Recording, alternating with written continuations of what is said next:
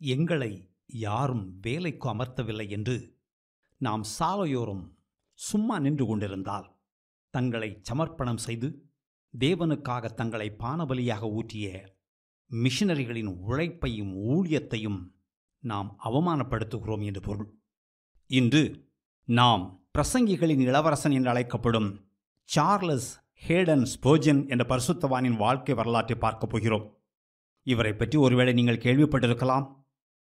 தம் நற்செய்தி அறிவிக்கவும் தம் மக்களை கிளந்தெழுப்பவும் தேவனால் மிக வல்லமையாக பயன்படுத்தப்பட்ட ஊழியக்காரர்களில் இவரும் ஒருவர்.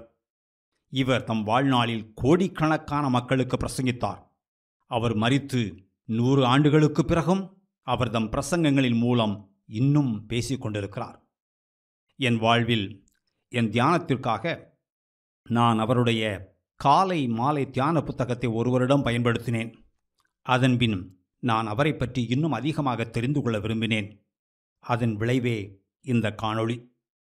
சார்லஸ் ஸ்பர்ஜன் 1834ஆம் ஆண்டு ஜூன் மாதம் 19ஆம் தேதி இங்கிலாந்தில் எஸ்ஸெக்ஸ் மாநிலத்திலுள்ள கெல்வடோன் என்ற ஊரில் பிறந்தார். அவருடைய அப்பா ஜான் லூயிஸ், அம்மா எலிசா. சார்லஸ் ஸ்பர்ஜன் இங்கிலாந்தில் மாபெரும் எழுப்புதலுக்கு காரணமாக இருந்த ஜார்ஜ் வெட்ஃபீல்டு, ஜான் வெஸ்லி போன்ற தேவ மனிதர்களுக்கு அடுத்த தலைமுறையை சார்ந்தவர். அவர்களுடைய காலத்தில் இங்கிலாந்தில் மாபெரும் எழுப்புதல் ஏற்பட்டது. உலர்ந்த எலும்புகள் உயிரடைந்தன. உயிரடைந்தவர்கள் உயிர் துடிப்புள்ளவர்களானார்கள். தேவன் மேல் கொண்ட அன்பினால் அவர்களுடைய இருதயங்கள் கொழுந்துவிட்டு எரிந்தன. ஜான் விட்ஃபீல்டும் ஜான் வெஸ்லியும் நாட்டின் 4 பக்கங்களிலும் பயணித்து திறந்த வெளியில் பல்லாயிரக்கணக்கான மக்களுக்கு நற்செய்தி அறிவித்தார்கள். மக்கள் ஆயிரக்கணக்கில் ரட்சிக்கப்பட்டார்கள். அவர்களுடைய காலத்துக்கு பின் கிறிஸ்தவத்தின் தரம் தாழ்ந்தது. ஆவிக்குரிய அனல் குறைந்தது. ஆத்தும தாகம் தணிந்தது. கிறிஸ்தவம் வெறுமனே முன்பு போல ஒரு மதமாயிற்று. ஆங்கிலேயர்களுடைய வாழ்க்கையின் வெறும் பாரம்பரியமான சடங்காயிற்று. உயிரற்ற வெற்று உடலாயிற்று. ஒரே ஒரு தலைமுறைக்கு பின் கிறிஸ்தவத்தின் நிலைமை தலைகீழாயிற்று. நாம் ஏற்கனவே பார்த்த சில தேவ மனிதர்களுக்கு ஸ்பர்ஜனை தெரியும். ஜார்ஜ் முல்லர் ஸ்பர்ஜனின் நல்ல நண்பர். ஹட்சன் டெய்லர் ஸ்பர்ஜனின் பிரசங்கங்களால் மிகவும் உற்சாகமடைந்தார். இருவரும் ஒருவருக்கொருவர் உற்சாகமாகவும் உந்துதலாகவும் இருந்தார்கள். டிஎல் மூடி ஸ்பர்ஜனுக்கு மிகவும் நெருக்கமானவர். இருவரும் ஒருவருக்கொருவர் ஆசீர்வாதமாக இருந்தார்கள். ஆஸ்வால் சாம்பர்ஸ் ஸ்பர்ஜனின் பிரசங்கத்தை கேட்டு ரட்சிக்கப்பட்டார் என்று சொன்னேன்.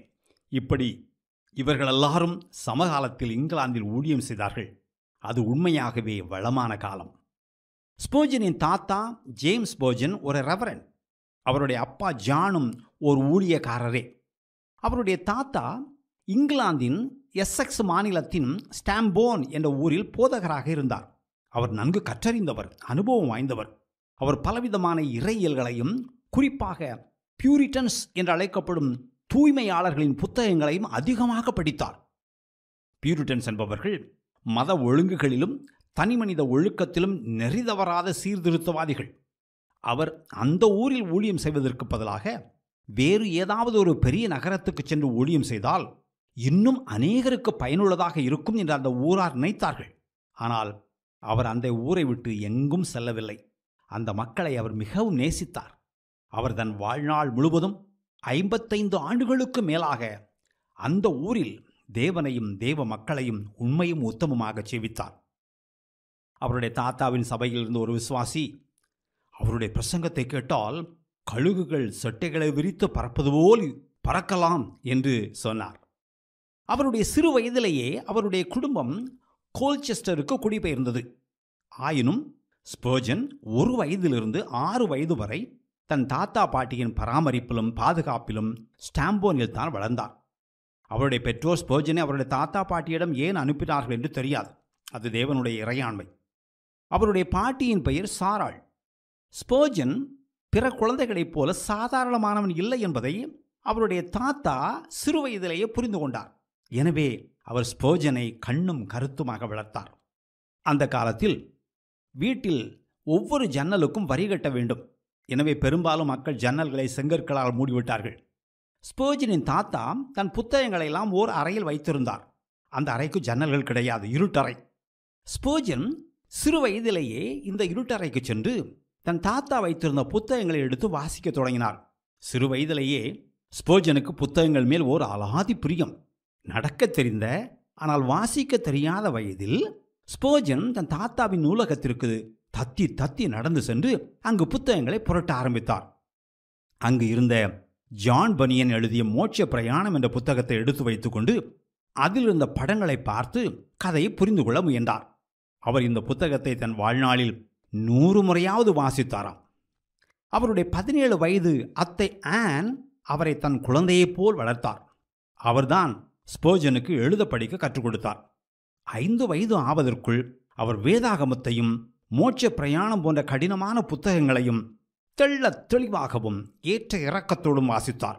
அவர் வாசித்த அழகை கண்டவர்கள் ஆச்சரியத்துடன், இவன் இவ்வளவு அழகாக வாசிக்கிறானே என்று வியந்தார்கள். சிறுவன் ஸ்பர்ஜனிடம் இருந்த இந்த அசாதாரணமான கொடையை அவருடைய தாத்தா சிறு வயதிலேயே இனங்கண்டார். இறையியல் சம்பந்தப்பட்ட காரியங்களில் சந்தேகங்களை தீர்க்கவும் தங்கள் தனிப்பட்ட வாழ்க்கையின் பிரச்சனைகளுக்கு ஆலோசனை பெறவும் பல ஊழியக்காரர்கள் அவருடைய தாத்தாவை தேடி வந்தார்கள். அவர்களோடு உரையாடிய போது அவர் தன் பேரன் ஸ்பர்ஜனையும் தன்னருகே உட்கார வைத்திருந்தார். எவ்வளவு நேரமானாலும் ஸ்பர்ஜன் அங்கேயே உட்கார்ந்து அவர்களுடைய உரையாடலை உன்னிப்பாக கவனித்துக் கொண்டிருந்தார். தாத்தா சென்ற இடமெல்லாம் ஸ்பர்ஜன் சென்றார். தாத்தா கலந்து கொண்ட எல்லா கூட்டங்களிலும் ஸ்பர்ஜனும் கலந்து கொண்டார். தன் தாத்தா பாட்டியிடமிருந்து, குறிப்பாக தாத்தாவிடமிருந்து சார்லஸ் நிறைய கற்றுக்கொண்டார். எத்தனை ஊழியக்காரர்கள், எத்தனை போதனைகள், எவ்வளவு கூட்டங்கள், எவ்வளவு ஆலோசனைகள். 5 வயது சிறுவர்கள் குட்டையில் குதித்து கொண்டிருப்பார்கள், குளத்தில் குளித்து கொண்டிருப்பார்கள், செல்ல பிராணிகளோடு விளையாடி கொண்டிருப்பார்கள், தின்பண்டங்களுக்காக சண்டை போட்டுக் கொண்டிருப்பார்கள். ஆனால் அசாதாரணமான இந்த சிறுவன் ஊழியக்காரர்கள் பேசும் இறையியலை கேட்டுக்கொண்டிருக்கிறான். அவர்களுக்கு கொடுக்கப்படும் ஆலோசனையை கவனித்துக் கொண்டிருக்கிறான். ஜான்பனியின் மோட்ச பயணத்தை முறைத்து பார்த்து கொண்டிருக்கிறான். அவருடைய தாத்தாவின் சபையில் தாமஸ் ரோட்ஸ் என்று ஒரு விசுவாசி இருந்தார். ஆனால் அவர் கர்த்தரை விட்டு பின்வாங்கி போய்க் கொண்டிருந்தார். சிறிய குடிமனைகளுக்கும் பெரிய மதுக்கடைகளுக்கும் சென்று குடிக்க ஆரம்பித்தார். குடித்தபின் குடிமக்களின் வழக்கமான ஆட்டம் பாட்டம் என்ற வாழ்க்கை படு பாதாளத்தை நோக்கி போய்கொண்டிருந்தது. அந்த விசுவாசியை குறித்து அவருடைய தாத்தா மிகவும் வருத்தப்பட்டார், வேதனைப்பட்டார், துக்கப்பட்டார். சார்லஸின் தாத்தா, தேவனே, இந்த மனிதனை விட்டுவிடாதையும், உம்மிடம் திருப்பிக் கொண்டு வாரும் என்று பாரத்தோடு ஜெபித்தார். தாத்தா தன் பேரனை எப்போதும் பக்கத்தில் தானே வைத்திருப்பார். எனவே சார்லஸ் தன் தாத்தாவின் ஜெபத்தை கேட்டார். தாத்தாவின் துக்கத்தை கண்ட சார்லஸ், தாத்தா இந்த மனிதனோடு நேரடியாக இடைப்பட வேண்டும், நேரடியான அணுகுமுறையை எடுக்க வேண்டும் என்று நினைத்தார். எனவே ஒரு பிற்பகல் சார்லஸ் மதுக்கடைக்கு சென்றார். அவர் நேரே தாமஸ் ரோட்ஸிடம் சென்றார். அவருடைய கையில் மதுக்கிண்ணம். அவர் போதை மயக்கத்தில் பாடிக்கொண்டும் சிரித்து கொண்டும் இருந்தார். 5 வயது சார்லஸ் தன் பிஞ்சு விரல்களை தாமஸை நோக்கி நீட்டி கீச்சு குரலில், மிஸ்டர் தாமஸ், உங்களுக்கு இங்கு என்ன வேலை? சபையின் விசுவாசியாக நீங்கள் இங்கு தேவ பக்தியற்றவர்களுடன் உட்கார்ந்து என்ன செய்கிறீர்கள்?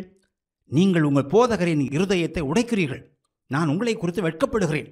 நான் என் போதகரின் இருதயத்தை ஒரு நாளும் இப்படி உடைக்க மாட்டேன் என்று சொல்லிவிட்டு திரும்பி பார்க்காமல் நடந்து போய்விட்டார். தாமஸ் ரோட்ஸ் உறைந்து போனார். அவர் கையில் வைத்திருந்த மதுக்கிண்ணம் அப்படியே அந்தரத்தில் இருந்தது. என்ன செய்வது என்று அவருக்கு தெரியவில்லை. சற்று நேரத்தில் உணர்வடைந்து மதுக்கிண்ணத்தை கீழே வைத்தார். தனிமையான ஒரு இடத்திற்கு சென்றார். கர்த்தருக்கு முன்பாக தன் பாவத்தை ஒப்புக்கொண்டு அறிக்கை செய்தார். மன்னிப்பு வேண்டினார். முழுமையாக மீட்கப்பட்டார். அவருடைய வாழ்க்கை அதன்பின் முற்றிலும் மாறிற்று. சபையில் உதவிக்காரரானார். 5-6 வயதிற்கு பின் அவர் கோல்செஸ்டரில் தன் பெற்றோருடன் வாழ்ந்தார், வளர்ந்தார். ஸ்பர்ஜன் தான் வீட்டில் மூத்த பிள்ளை. எனவே விளையாடும் போதும் ஜெபிக்கும் போதும் அவரே எல்லாரையும் முன்னின்று நடத்தினார். சிறு வயதிலேயே தன் தம்பி தங்கைகளை கூட்டி வைத்துக்கொண்டு வைக்கோர் போரி மேல் நின்று கொண்டு அவர்களுக்கு பிரசங்கித்தார். தன் பெற்றோருடன் வாழ்ந்த நாட்களிலும் அவர் தன் அப்பா ஜானின் ஆவிக்குரிய புத்தகங்களை எடுத்து வாசித்தார். ஸ்பர்ஜனின் அம்மா எலிசா தேவ பக்தியும் தேவ பயமும் உடையவர். அவர் தன் பிள்ளைகளின் ரட்சிப்புக்காக இடைவிடாது தனியாகவும் தன் பிள்ளைகளோடு சேர்ந்தும் ஜெபித்தார். அவர் தன் பிள்ளைகளுக்கு வேதத்தை போதித்தார். ஆத்துமாவின் அருமையையும் விலையேறப்பெற்ற தன்மையையும் விளக்கினார். ஸ்பர்ஜனின் அப்பா ஊழியத்தில் ஈடுபட்டிருந்ததால் வீட்டின் பெரும்பான்மையான பொறுப்புகளை அவருடைய அம்மா ஏற்றுக்கொண்டார். ஒருமுறை அவருடைய அம்மா ஸ்பர்ஜனின் தோள்மேல் கையை வைத்து, தேவனே, என் மகன் உமக்கு முன் ஜீவன் உள்ளவனாக காணப்படுவானாக. தேவனே, என் பிள்ளைகள் தொடர்ந்து பாவத்தில் வாழ்ந்தால் அவர்கள் அறியாமையால் அப்படி செய்கிறார்கள் என்று நான் சொல்ல மாட்டேன். அவர்கள் கிறிஸ்துவை விசுவாசிக்கவில்லை என்றால் நியாய தீர்ப்பின் நாளிலே நானே அவர்களுக்கு விரோதமாக சாட்சி சொல்ல நேரிடும் என்று ஜெபித்த ஜெபம் ஸ்பர்ஜனின் இருதயத்தை குத்தி கிழித்தது. ஸ்பர்ஜன் தன் பெற்றோருடன் வாழ்ந்தபோதும் விடுமுறைகளை கழிக்க தன் தாத்தா பாட்டி வீட்டுக்கு சென்றார். ஒரு விடுமுறையில் தாத்தா பாட்டி வீட்டில் அவர் ரிச்சர்ட் நீல் என்ற ஒரு மிஷனரியை சந்தித்தார். இவர் இந்தியாவிலும் ரஷ்யாவிலும் மிஷனரியாக ஊழியம் செய்தார். அது 1844 வருடம். ஸ்பர்ஜனுக்கு அப்போது வயது 11. ரிச்சர்ட் நீல் அங்கிருந்த நாட்களில் ஸ்பர்ஜனை உன்னிப்பாக கவனித்தார். ஸ்பர்ஜனோடு சேர்ந்து ஜெபித்தார். அவருக்கு வேதாகமத்தை திறந்து காண்பித்தார். அங்கிருந்து ரிச்சர்ட் நீல் புறப்படுவதற்கு முன் எல்லோரோடும் சேர்ந்து ஜெபித்தார். அப்போது, இவன் ஒரு நாள் பல்லாயிரக்கணக்கான மக்களுக்கு நற்செய்தி அறிவிப்பான். நான் இப்போது ஊழியம் செய்து கொண்டிருக்கும் ரோலண்ட் ஹில்லிலும் பிரசங்கிப்பான் என்று உரைத்தார். ஸ்பர்ஜன் படிப்பதில் மிகவும் ஆர்வமாக இருந்தார். விளையாடுவதை விட படிப்பது அவருக்கு மிகவும் இன்பம். மட்டையை பிடித்து பந்து அடிப்பதை விட புத்தகத்தை எடுத்து படிப்பது அவருக்கு எளிதாகவும் இன்பமாகவும் இருந்தது. ஸ்பர்ஜன் தன் 6வது வயதில் திருமதி குக் என்பவர் நடத்திய பள்ளியிலும், 10வது வயதில் ஸ்டாக்வெல் ஹவுஸ் என்ற பள்ளியிலும், 14வது வயதில் மெய்ஸ்டோன் என்ற இடத்தில் இருந்த ஆல் சயின்ஸ் அக்ரிகல்ச்சரல் பள்ளியிலும் படித்தார். அதன்பின் நியூ மார்க்கெட் அகாடமியில் படித்தார். அவருடைய பள்ளி பருவத்தில் அவர் மேல் சிலர் பல ஆண்டுகள் இறையியல் படித்த இறையியலாளர்கள் ஏற்படுத்தக்கூடிய தாக்கத்தை விட அதிகமான தாக்கத்தை ஏற்படுத்தினார்கள். குறிப்பாக நியூ மார்க்கெட் அகாடமியில் இருந்த மேரி கிங் என்ற ஒரு சமையல்காரர் அவருக்குள் மிகப்பெரிய தாக்கத்தை ஏற்படுத்தினார். அந்த சமையல்காரர் கிறிஸ்துவால் வாழ்ந்தார், கிறிஸ்துவை காண்பித்தார், கிறிஸ்துவை போதித்தார். தேவன் ஒருவர் இருக்கிறார், அவர் அற்புதமானவர் என்ற ஆழமான உணர்வு 14 வயது சார்லஸிடம் இருந்தது. ஆனால் அவர் இன்னும் ரட்சிக்கப்படவில்லை. இயேசு கிறிஸ்து தன் பாவத்திற்காக மரித்தார் என்ற உண்மையை அவரால் ஏற்றுக்கொள்ள முடியவில்லை. அந்த எண்ணம் அவருக்கு நெருடலாக இருந்தது. அவர் வேதாகமத்திலிருந்த உண்மைகளை நன்றாக புரிந்து கொண்டார். சிறு வயதிலேயே அவருடைய தாத்தா, பாட்டி, பெற்றோர் அவருக்குள் நல்ல ஆழமான அடித்தளம் போட்டிருந்தார்கள். எனினும் மோட்ச பிரயாணம் என்ற புத்தகத்தில் ஜான் பனியன் குறிப்பிடுகிற கிறிஸ்தவன் தன் பாவச்சுமையை தானே சுமந்து செல்வது போல தானேதான் தன் பாவத்தை சுமக்க வேண்டும் என்று ஸ்பர்ஜன் நினைத்தார். மோட்ச பிரயாணத்தில் வரும் கிறிஸ்தவனோடு தன்னை ஒப்பிட்டு பார்ப்பது அவருக்கு எளிதாக இருந்தது. தன் பாவத்தை குறித்த ஆழமான உணர்வு அவருக்குள் இருந்தது. தன் பாவத்தின் அசிங்கத்தையும் அழுக்கையும் அருவருப்பையும் அவர் பார்த்தார். ஆனால் தன் பாவச் சுமையை எப்படி இறக்குவது என்று அவருக்கு புரியவில்லை. பாவ பாரத்தை தூக்கி சுமக்கவும் முடியவில்லை, கீழே இறக்கி வைக்கவும் முடியவில்லை. பாவ பரிகாரமாக கிறிஸ்துவை விசுவாசிக்கவும் முடியவில்லை. தவித்தார், தத்தளித்தார், தடுமாறினார். அதிலிருந்து விடுதலை பெற, ரட்சிப்பை பெற ஆண்டவராய் இயேசு கல்வாரியில் செய்து முடித்த வேலையை அவர் விசுவாசித்து ஏற்றுக்கொள்ள தயாராக இல்லை. காலப்போக்கில் இந்த போராட்டத்தினால் களைத்து போய் விரக்தியடைந்து எல்லாவற்றையும் விட்டுவிடவும் தேவனை மறுதலிக்கவும் கூட தயாரானார். அவ்வளவு கடுமையான போராட்டம். தேவனையும் சார்ந்து கொள்ள முடியவில்லை, தன் சொந்த நீதியின் மேலும் சாய்ந்து கொள்ள முடியவில்லை.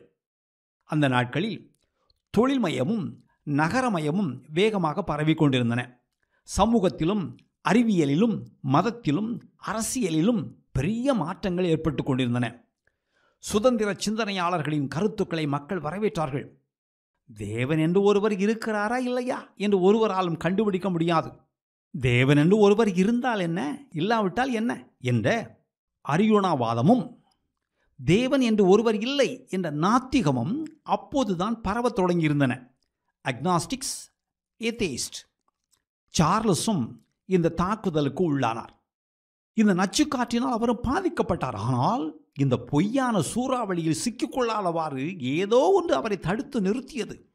அவருடைய பெற்றோர்களும் தாத்தா பாட்டியும் அவருடைய சிறுவயதில் அவருக்குள் போட்டிருந்த ஆழமான அடித்தளம் உறுதியாக இருந்ததால் அவர் நிலைகுலையாமல் தப்பித்தார் என்று சொல்லலாம். அவர் பல சபைகளுக்கு போனார். தேவன் ஏதாவது பேசிவிட மாட்டாரா என்ற ஏக்கம், தான் என்ன செய்ய வேண்டும் என்ற தெளிவு பிறந்து விடாதா என்ற தவிப்பு, பாவ மன்னிப்பை பெற, ரட்சிக்கப்பட தான் ஏதாவது செய்ய வேண்டும் என்றும், பாவ மன்னிப்பையும் ரட்சிப்பையும் பெற்றபினும் அந்த நிச்சயத்தை தான் உணர வேண்டும் என்றும் அவர் விரும்பினார். அதை நாடினார், அதை தேடினார். 1849 ஆண்டு டிசம்பர் மாதம் குளிர்காலம். அவர் படித்து கொண்டிருந்த நியூ மார்க்கெட் உறைவிடை பள்ளியில் ஒரு விதமான விஷக்காய்ச்சல் பரவத் தொடங்கியிருந்ததால் பள்ளிக்கு முன்கூட்டியே விடுமுறை விடப்பட்டது. சார்லஸ் வீட்டுக்கு வந்துவிட்டார். 1850 ஆண்டு ஜனவரி மாதம் 6ஆம் தேதி கடும் பனிப்பொழிவு ஏற்பட்டது. அன்று ஞாயிற்றுக்கிழமை. அவர் வழக்கம் போல் ஆலயத்திற்கு சென்று தேவனுடைய பேசுதலை கேட்க விரும்பினார். அவர் பெரிய இறையலாளர்கள் பேசுவதையும் பிரபலமான போதகர்களின் பிரசங்கங்களையும் கேட்க விரும்பினார். ஆனால் அன்றைய பனிப்புயலின் காரணமாக அவர் தான் வழக்கமாக செல்லும் ஆலயத்துக்கு செல்ல முடியவில்லை. எனவே கோல்செஸ்டர் நியூ டவுனில் ஆர்டிலரி தெருவில் இருந்த ஆலயத்திற்கு செல்ல வேண்டியதாயிற்று. அது ஒரு சிறிய மெத்தடிஸ்ட் ஆலயம். அங்கு சுமார் 10 பேர் இருந்தார்கள். அங்கு அவர் போய் அமர்ந்தார். அன்று பனிப்பொழிவின் காரணமாக வழக்கமாக வரவேண்டிய போதகர் வரவில்லை. யாராவது பிரசங்கிக்க வேண்டும் அல்லவா? எனவே மிகவும் ஒல்லியான ஒரு உள்ளூர்வாசி பிரசங்கிக்க சபைக்கு முன்னால் நின்றார். இவர் காலணிகள் தைப்பவர், காலணிகள் பழுது பார்ப்பவர், படிப்பறிவற்ற பாமரன். உண்மையில் அவருக்கு ஒழுங்காக வாசிக்க கூட தெரியாது. அவர் ஏசாயா 45:22 எடுத்து வாசிக்க ஆரம்பித்தார். பூமியின் எல்லையெங்கும் உள்ளவர்களே, என்னை நோக்கி பாருங்கள், அப்பொழுது ரட்சிக்கப்படுவீர்கள். நானே தேவன், வேறொருவரும் இல்லை என்ற ஒரே ஒரு வசனத்தை எடுத்து தட்டு தடுமாறி வாசித்தார். அவர் பிரசங்கிக்க ஆரம்பித்தார். இந்த வசனம் நோக்கி பார் என்று சொல்லுகிறது. நோக்கி பார்ப்பதற்கு பெரிய பிரயத்தனம் தேவையில்லை. நோக்கி பார்ப்பதற்கு நீங்கள் உங்கள் கைகளையோ அல்லது கால்களையோ உயர்த்த தேவையில்லை. நோக்கி பார்ப்பதற்கு கல்வி தேவையில்லை, கல்லூரி பட்டம் தேவையில்லை. இந்த உலகத்தின் வடிகட்டின அடிமுட்டாளால் கூட நோக்கி பார்க்க முடியும். ஆனால் என்னை நோக்கி பாருங்கள் என்று இந்த வசனம் கூறுகிறது. இப்போது உங்களில் பலர் உங்களையே நோக்கி பார்த்து கொண்டிருக்கிறீர்கள். அப்படி செய்வதால் எந்த பயனும் இல்லை. என்னை நோக்கி பாருங்கள் என்று இந்த வசனம் கூறுகிறது. உங்களில் உங்களுக்கு எந்த ஆறுதலும் கிடைக்காது. நீங்கள் இயேசுவை நோக்கி பாருங்கள், அவர்தான் நம் தேவை. என்னை நோக்கி பாருங்கள், சிலுவையில் தொங்கிக் கொண்டிருக்கும் என்னை நோக்கி பாருங்கள், மரித்து அடக்கம் பண்ணப்பட்ட என்னை நோக்கி பாருங்கள், உயிர்த்தெழுந்த என்னை நோக்கி பாருங்கள், பரமேறி சென்று பிதாவின் வலது பார்சத்தில் வீற்றிருக்கும் என்னை நோக்கி பாருங்கள். பரிதாபமான பாவியே, என்னை நோக்கி பார் என்று இயேசு கூறுகிறார் என்று அவர் பிரசங்கித்தார். 10 நிமிடங்கள் பிரசங்கித்துவிட்டு சிறிது நேரம் அங்கேயே அப்படி நின்றார். அதற்கு மேல் அவரால் பிரசங்கிக்க முடியவில்லை. அவர் அங்கிருந்த 10 பேரையும் பார்த்தார். பின்னால் உட்கார்ந்திருந்த 15 வயது ஸ்பர்ஜனை கவனித்தார். ஸ்பர்ஜன் பிரசங்கியாரின் பிரசங்கத்தை கேட்டு பரவசமடைந்தது போல் தெரியவில்லை. பிரசங்கியார் தன் கையை பின்வரிசையில் உட்கார்ந்து சார்லஸை நோக்கி நீட்டு, வாலிபனே, நீ பிரச்சனையில் இருக்கிறாய். நோக்கி பார், நோக்கி பார், நோக்கி பார். நீ இந்த வசனத்துக்கு கீழ்ப்படியவில்லை என்றால் நீ இன்றும் என்றும் பரிதாபமாகவே இருப்பாய். நீ செய்ய வேண்டியது ஒன்றே ஒன்றுதான், இயேசுவை நோக்கி பார்த்து பிழைத்திரு என்றார். அங்கு அப்போதே சார்லஸ் ஸ்பர்ஜன் இயேசுவை நோக்கி பார்த்தார். தான் அதுவரை தன்னைத்தானே நோக்கி பார்த்து கொண்டிருந்ததை அந்த கணத்தில் அவர் உணர்ந்தார். தான் அதுவரை தன் பாவத்தையும் தன் அவமானத்தையும், பாவத்திலிருந்து விடுதலை பெற தான் எடுக்கும் முயற்சிகளிலுமே கவனமாக இருந்ததையும், கர்த்தராகிய இயேசுவை ஒருபோதும் நோக்கி பார்க்கவில்லை என்பதையும் அவர் கண்டார்.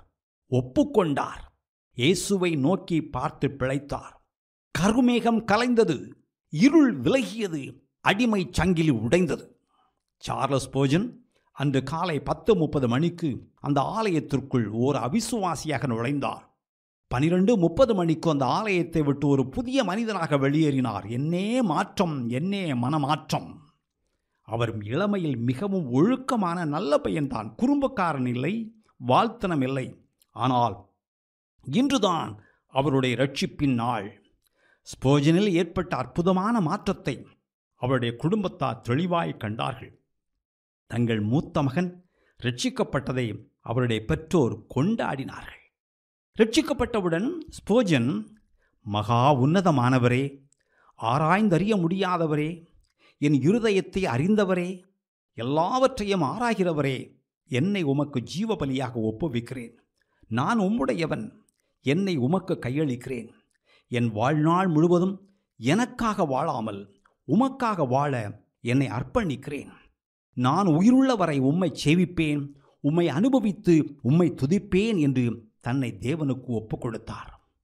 அவர் ஞானஸ்நானம் பெற்ற நாளில் ஞானஸ்நானம் பெறுவதற்கு முன் 2 மணி நேரம் ஜெபித்தார். பின் 8 மைல் தூரம் நடந்து சென்று ஞானஸ்நானம் பெற்றார். அவர் அடைந்த மகிழ்ச்சிக்கு அளவே இல்லை. அப்போது அவருக்கு வயது 15. தான் பெற்ற ரட்சிப்பை பிறரும் பெற வேண்டும் என்ற தனியா தாகம் அவருக்கு அப்போதே இருந்தது. ஒரு வாரத்தில் 33 வீடுகளில் கைப்பிரதி கொடுத்து வந்த ஒரு சகோதரி அந்த ஊழியத்தை நிறுத்தியதால் ஸ்பர்ஜன் அந்த ஊழியத்தை செய்ய ஆரம்பித்தார். கைப்பிரதி கொடுக்கும் ஊழியம் தொடர்ந்தது. 4 மாதங்கள் ஆயிற்று. சனிக்கிழமை தோறும் 70 பேரை சந்தித்து ஐக்கியம் கொண்டார். ஆம், கைப்பிரதிகளை கொடுப்பதோடு நின்று விடாமல் அவர்களோடு உட்கார்ந்து ஆவிக்குரிய காரியங்களை பற்றி பேசினார். ஒரே ஒருவன் மனம் திரும்புவது தேவனுடைய பார்வையில் எவ்வளவு அருமையானது என்பதை அப்போதே அவர் உணர்ந்திருந்தார். ஸ்பர்ஜன் தான் படித்து கொண்டிருந்த நியூ மார்க்கெட் என்ற ஊரில் இருந்த சபையில் ஞாயிறு பள்ளி ஆசிரியராக ஊழியம் செய்ய ஆரம்பித்தார். அந்த நாட்களில் ஞாயிறு பள்ளி மிகவும் வித்தியாசமாக இருந்தது. வழக்கமான பள்ளிகளில் சேர்ந்து படிக்க வசதியில்லாத தெருக்களில் விளையாடி கொண்டிருந்த குழந்தைகளை எல்லாம் ஒன்றாக கூட்டிச் சேர்த்து வழக்கமான பாடங்கள் சொல்லிக் கொடுத்தார்கள். அங்கு அவர்களுக்கு நற்செய்தியும் அறிவித்தார்கள். அவர் முதலாவது ஒரே ஒரு வகுப்பு நடத்தினார். நாளடைவில் அவர் முழு ஞாயிறு பள்ளிக்கும் பாடம் நடத்தினார், நற்செய்தி அறிவித்தார். அப்போது அவருக்கு வயது 16. குழந்தைகளுக்காக ஆரம்பித்த ஞாயிறு பள்ளிக்கு விரைவில் ஊரில் இருந்த பெரியவர்களும் வர ஆரம்பித்தார்கள். அவர் தேவனுடைய வார்த்தையை மக்கள் உள்ளத்தில் எளிமையாகவும் தெளிவாகவும் பிரசங்கித்தார். இந்த வரம் ஸ்பர்ஜனிடம் அப்போதே வெளிப்படையாக வேலை செய்தது. தேவன் தனக்கு அந்த வரத்தை தந்திருக்கிறார் என்று ஸ்பர்ஜனுக்கும் தெரியும். எனவே அவர், தேவனே, என்னை உம்முடைய உண்மையும் உத்தமமான ஊழியக்காரனாக மாற்றும். என் காலத்திலும் என் தலைமுறையிலும் நான் உம்மை கனம் பண்ணுவேன். வாழ்நாள் முழுவதும் உமக்கு ஊழியம் செய்வதற்காக நான் என்னை அர்ப்பணிக்கிறேன் என்று ஜெபித்து ஒப்புக் கொடுத்தார். கர்த்தர் ஸ்பர்ஜனின் ஜெபத்தை கேட்டு அவரை வல்லமையாக பயன்படுத்தினார். ஸ்பர்ஜன் நல்ல தரமான உயர்கல்வியை பெற வேண்டும் என்று அவருடைய அப்பா ஜேம்ஸ் விரும்பினார். ஆனால் அவரிடம் அதற்குரிய வசதி இல்லை. எனவே அவர் ஸ்பர்ஜனை கேம்பிரிட்ஜ் நகரத்தில் திரு லீடிங் என்பவர் நடத்திய தனியார் உறைவிட பள்ளியில் சேர்த்தார். கல்வி கட்டணமும் விடுதி கட்டணமும் கட்ட பணமில்லாததால் அந்த பள்ளியிலேயே சில வகுப்புகளில் அவர் பாடங்களை கற்பித்தார். அதனால் வந்த வருமானத்தில் தேவையான கட்டணங்களை கட்டினார். ஸ்பர்ஜன் ஒரு புத்தகத்தை படித்தால் அதில் உள்ள எல்லாவற்றையும் புகைப்படம் எடுத்தது போல் நினைவில் வைத்துக் கொள்வார். அப்படிப்பட்ட அசாத்திய நினைவாற்றல் அவரிடம் இருந்தது. அவருடைய நினைவாற்றல் ஒரு நிழல் பட கருவி போன்றது. படித்ததையும் பார்த்ததையும் படம் எடுத்தார் போல் அவர் நினைவில் பதித்து கொண்டார். அவைகள் தேயவில்லை. அவர் பஞ்சை போல் எல்லாவற்றையும் உறிஞ்சு கொண்டார். அவைகளை தக்க வைத்துக் கொண்டார். அந்த அளவுக்கு ஸ்பர்ஜன் மிகவும் கொடைபெற்றவர். விரைவில் அவர் கேம்பிரிட்ஜில் இருந்த புனித அந்திரேயா சபையின் ஞாயிறு பள்ளியில் பிரசங்கிக்க ஆரம்பித்தார். அப்போது அவருக்கு வயது 16. அந்த ஞாயிறு பள்ளியின் பொறுப்பாளர் ஜேம்ஸ் விண்டர் 16 வயது வாலிபன் ஸ்பர்ஜனிடம் இருந்த பிரசங்கிக்கும் கொடையை காண தவறவில்லை. அவர் ஸ்பர்ஜனை அணுகி, ஞாயிற்றுக்கிழமை கூட்டத்தில் பிரசங்கிக்க வருவாயா, வாலிபர் கூட்டத்தில் பேச வருவாயா என்று வருந்தி அழைத்தார். அதற்கு ஸ்பர்ஜன், மன்னிக்கவும், என்னால் வர இயலாது, நான் ஒரு வாலிபன் என்று அழைப்பை ஏற்க மறுத்தார். ஆனால் எப்படியாவது ஸ்பர்ஜனை பிரசங்கிக்க வைக்க வேண்டும், கிராமப்புற ஊழியத்தில் பயன்படுத்த வேண்டும் என்று அந்த பொறுப்பாளர் தீர்மானித்தார். அதற்கான வாய்ப்புகளை ஆராய்ந்தார். ஒரு நாள் அவர் ஸ்பர்ஜனிடம், அருகில் இருக்கும் டவர்ஷாம் என்ற ஒரு கிராமத்தில் ஒரு கூட்டம் ஏற்பாடு செய்யப்பட்டிருக்கிறது. அந்த கூட்டத்தில் ஒரு வாலிபன் பிரசங்கிப்பான், நீ அவனோடு செல்ல வேண்டும், சரியா என்று கூறினார். ஸ்பர்ஜன் ஒப்புக்கொண்டார். இருவரும் புறப்பட்டார்கள். சில கிலோமீட்டர் தூரம் சென்றதும் பேச்சுவாக்கில் அந்த வாலிபன் ஸ்பர்ஜனிடம், இன்று நீ பிரசங்கிக்க போவதாக ஜேம்ஸ் கூறினார், நான் உனக்காக ஜெபிக்கிறேன், தேவன் உன்னையும் உன் பிரசங்கத்தை கேட்பவர்களையும் ஆசீர்வதிப்பார் என்றான். ஸ்பர்ஜன் அதிர்ச்சியுடன் திரும்பி பார்த்தார். என்னது, நானா? இல்லை இல்லை, நாம் பிரசங்கிக்க போவதில்லை, நீதான் பிரசங்கிக்க போகிறாய் என்றார். அதற்கு அந்த வாலிபன், என் வாழ்நாளில் நான் ஒரு முறை கூட பிரசங்கித்ததில்லை, எனக்கு பிரசங்கிக்க தெரியாது, நீதான் பிரசங்கிப்பாய் என்றான். இது அந்த பொறுப்பாளரின் ஏற்பாடு. ஸ்பர்ஜன் மாட்டிக்கொண்டார். தப்பிக்க வழியில்லை. என்ன செய்வது? இதற்கு மேல் வாக்குவாதம் செய்து பலனில்லை. அவர்கள் அந்த கிராமத்தை வந்தடைந்தார்கள். வழியில் ஸ்பர்ஜன் தன் கண்களை வானத்துக்கு நேரே உயர்த்தி, தேவனே, இன்று இரவு இந்த மக்களுடன் பேசவும் வார்த்தையை தாரும் என்று ஜெபித்தார். அது ஓர் அற்புதமான மாலை நேரம். அது ஓர் எளிய கிராமம், ஒரு எளிமையான கூடுகை. அங்கு கூடியிருந்த மக்கள் மிக எளிமையான விவசாயிகள். 10 அல்லது 15 பேர் கூடியிருந்தார்கள். வீட்டுக்கூட்டம் என்று கூட சொல்லலாம். அவரை விசுவாசிப்பவர்களுக்கு அவர் விலையேறப்பட்டவர் என்று ஸ்பர்ஜன் அங்கு தங்கு தடையின்றி, தயக்கமின்றி, தெளிவாக, எளிமையாக பிரசங்கித்தார். அந்த மக்கள் ஆசீர்வதிக்கப்பட்டார்கள். கூட்டம் முடிவதற்குள் சபையில் இருந்த ஒரு மூதாட்டி, கர்த்தர் உன்னை ஆசீர்வதிப்பார், உன் வயது என்ன என்று கேட்டார். ஸ்பர்ஜன், கூட்டம் முடிவதற்கு முன் யாரும் இது போன்றவைகளை பேசக்கூடாது என்று சொல்லி பாட்டு பாடி ஜெபித்து கூட்டத்தை முடித்தார். அதன்பின் எல்லாரும் பேசத் தொடங்கினார்கள். அப்போது அந்த மூதாட்டி அதே கேள்வியை திரும்பவும் கேட்டார். அதற்கு ஸ்பர்ஜன், அண்டர் 60 என்றார். அதற்கு அந்த மூதாட்டி, எஸ், அண்டர் 16 என்று சிரித்து கொண்டே சொன்னார். அவர் அந்த மக்கள் மேல் பெரிய தாக்கத்தை ஏற்படுத்தினார். எனவே அவர் மீண்டும் அங்கு வந்து பிரசங்கிக்க வேண்டும் என்று அவர்கள் கோரினார்கள். ஆம், ஸ்பர்ஜன் தன் 16வது வயதில் இவ்வாறு பிரசங்கிக்க ஆரம்பித்தார். தொடர்ந்து பிரசங்கித்தார். சுற்றி இருந்த 13 கிராமங்களில் கிராமமாக சென்று கிராம ஊழியம் செய்தார். மழை காலத்தில் மலைச்சட்டை அணிந்து கொண்டு, இரவு நேரத்தில் கையில் விளக்கை பிடித்து கொண்டு, சில நேரங்களில் 10-12 கிலோமீட்டர் தூரம் கூட நடந்து சென்று, மாலை இரவு நேரங்களில் கள்ளங்கபடில்லாத எளிய மக்களுக்கு அவர் மகிழ்ச்சியோடு உற்சாகமாக நற்செய்தி அறிவித்தார்.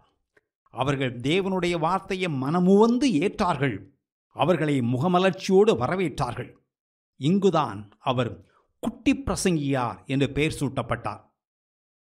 1851ஆம் ஆண்டு அக்டோபர் மாதம் வாட்டர் பீச் என்ற ஒரு கிராமத்தில் இருந்த ஒரு சிறிய பாப்டிஸ்ட் சபையில் ஸ்பர்ஜன் பிரசங்கித்தார். அந்த சபையில் அப்போது நிரந்தரமான போதகர் இல்லாததால் அங்கிருந்த விசுவாசிகள், நீங்கள் எங்கள் போதகராக இங்கு நிரந்தரமாக தங்கிவிடுங்களேன் என்று வேண்டினார்கள்.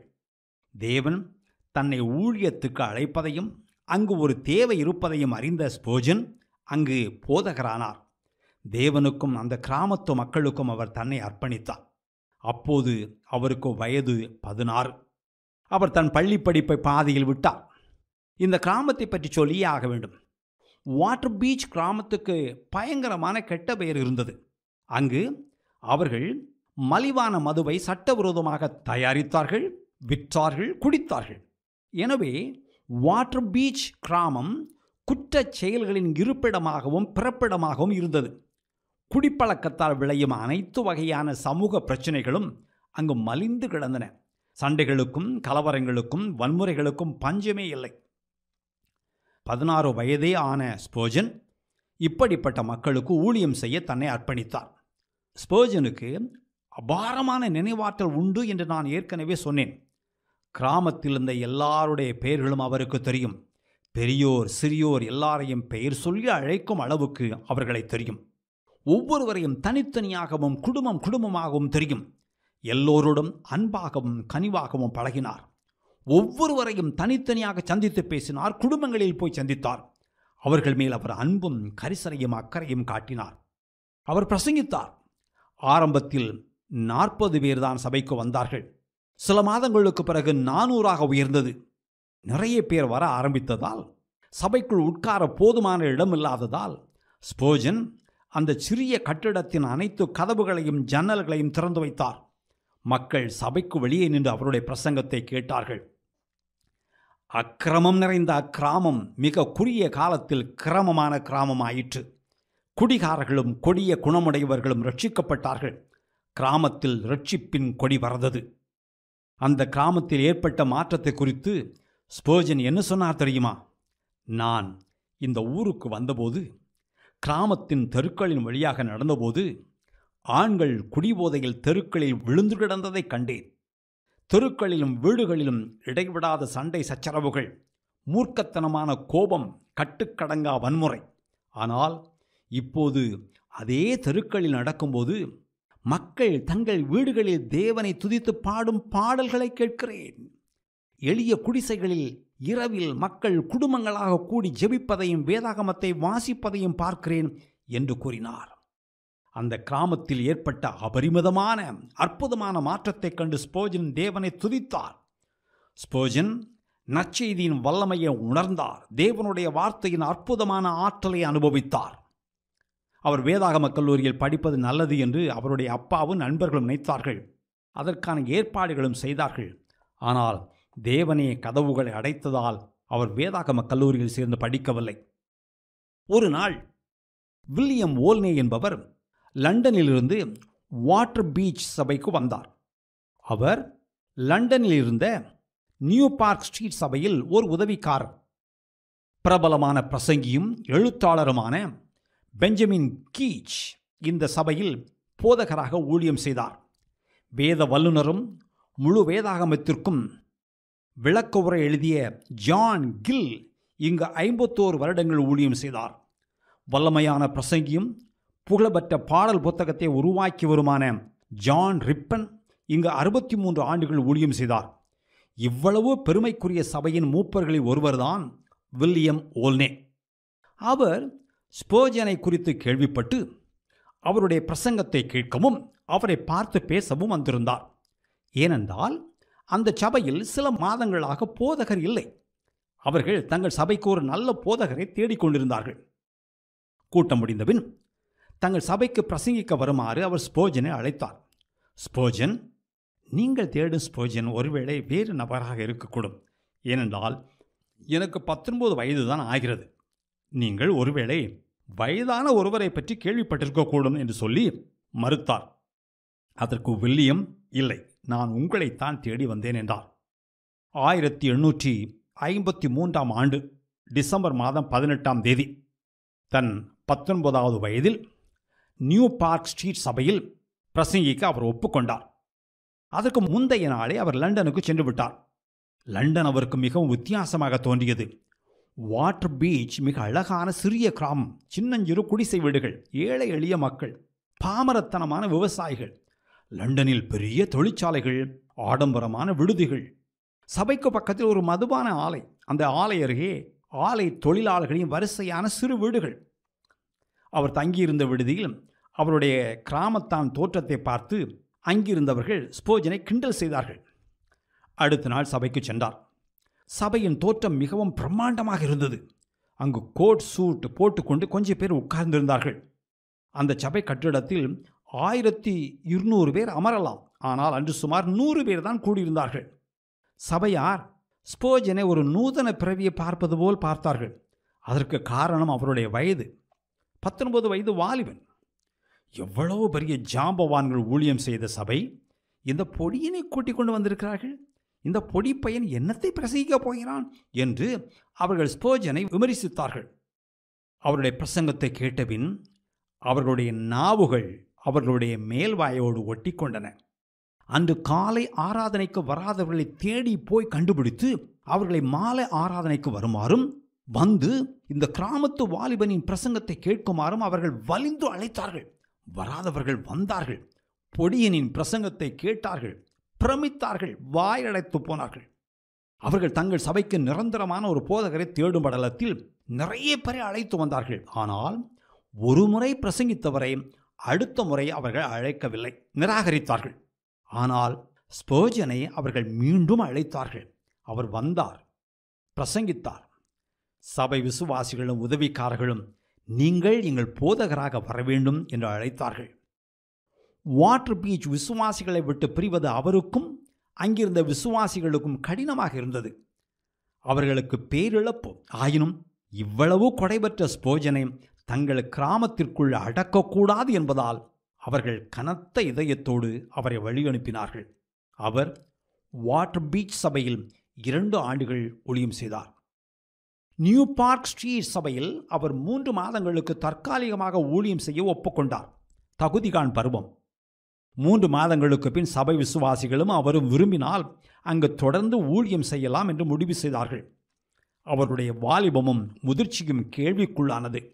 ஆனால் 1854ஆம் ஆண்டு நியூ பார்க் ஸ்ட்ரீட் சபையில் ஆரம்பித்த ஊழியம் அவருடைய வாழ்நாள் முழுவதும் நீடித்தது. 3 மாதங்களுக்கு பின் அவர் அந்த சபையின் போதகராக நியமிக்கப்பட்டார். அப்போது அவருக்கு வயது 19. ரட்சிக்கப்பட்ட 4 ஆண்டுகளே ஆகியிருந்தன. சபையார் தன்னை போதகராக பிரதிஷ்டை செய்ய வேண்டும் என்று சொன்னபோது தேவன் தன்னை ஏற்கனவே பிரதிஷ்டை செய்துவிட்டார் என்று ஸ்பர்ஜன் சொன்னார். சபையில் காலை மாலை கூட்டங்களில் மக்கள் கூட்டம் நிரம்பி வழிந்தது. இடம் போதாததால் கட்டிடத்தை விரிவுபடுத்தி கட்டத் தொடங்கினார்கள். அந்த நேரத்தில் எக்ஸ்டர் என்ற ஓர் அரங்கத்தில் சபையாக கூடினார்கள். அந்த அரங்கத்தில் 4000 பேர் உட்காரலாம், 1000 பேர் நிற்கலாம். விரிவாக்க பணி முடிந்த பிறகும் புதிய கட்டிடத்தில் 1500 பேர் தான் உட்கார முடிந்தது. எனவே காலையில் சபை கட்டிடத்திலும் மாலையில் எக்ஸ்டர் அரங்கத்திலும் தொடர்ந்து கூடினார்கள். 1856ஆம் ஆண்டு ஸ்பர்ஜன் தன் 21வது வயதில் சூசனா தாம்சன் என்ற பெண்ணை திருமணம் செய்தார். அவருடைய திருமணத்திற்கு முன் இருவரும் ஒரு நிச்சயதார்த்த நிகழ்ச்சியில் கலந்து கொண்டார்கள். இது ஒரு சுவையான சம்பவம். லண்டனில் ஒரு பெரிய அரங்கத்தில் ஒரு பிரசங்கியாருக்கு நிச்சயதார்த்தம் ஏற்பாடு செய்யப்பட்டிருந்தது.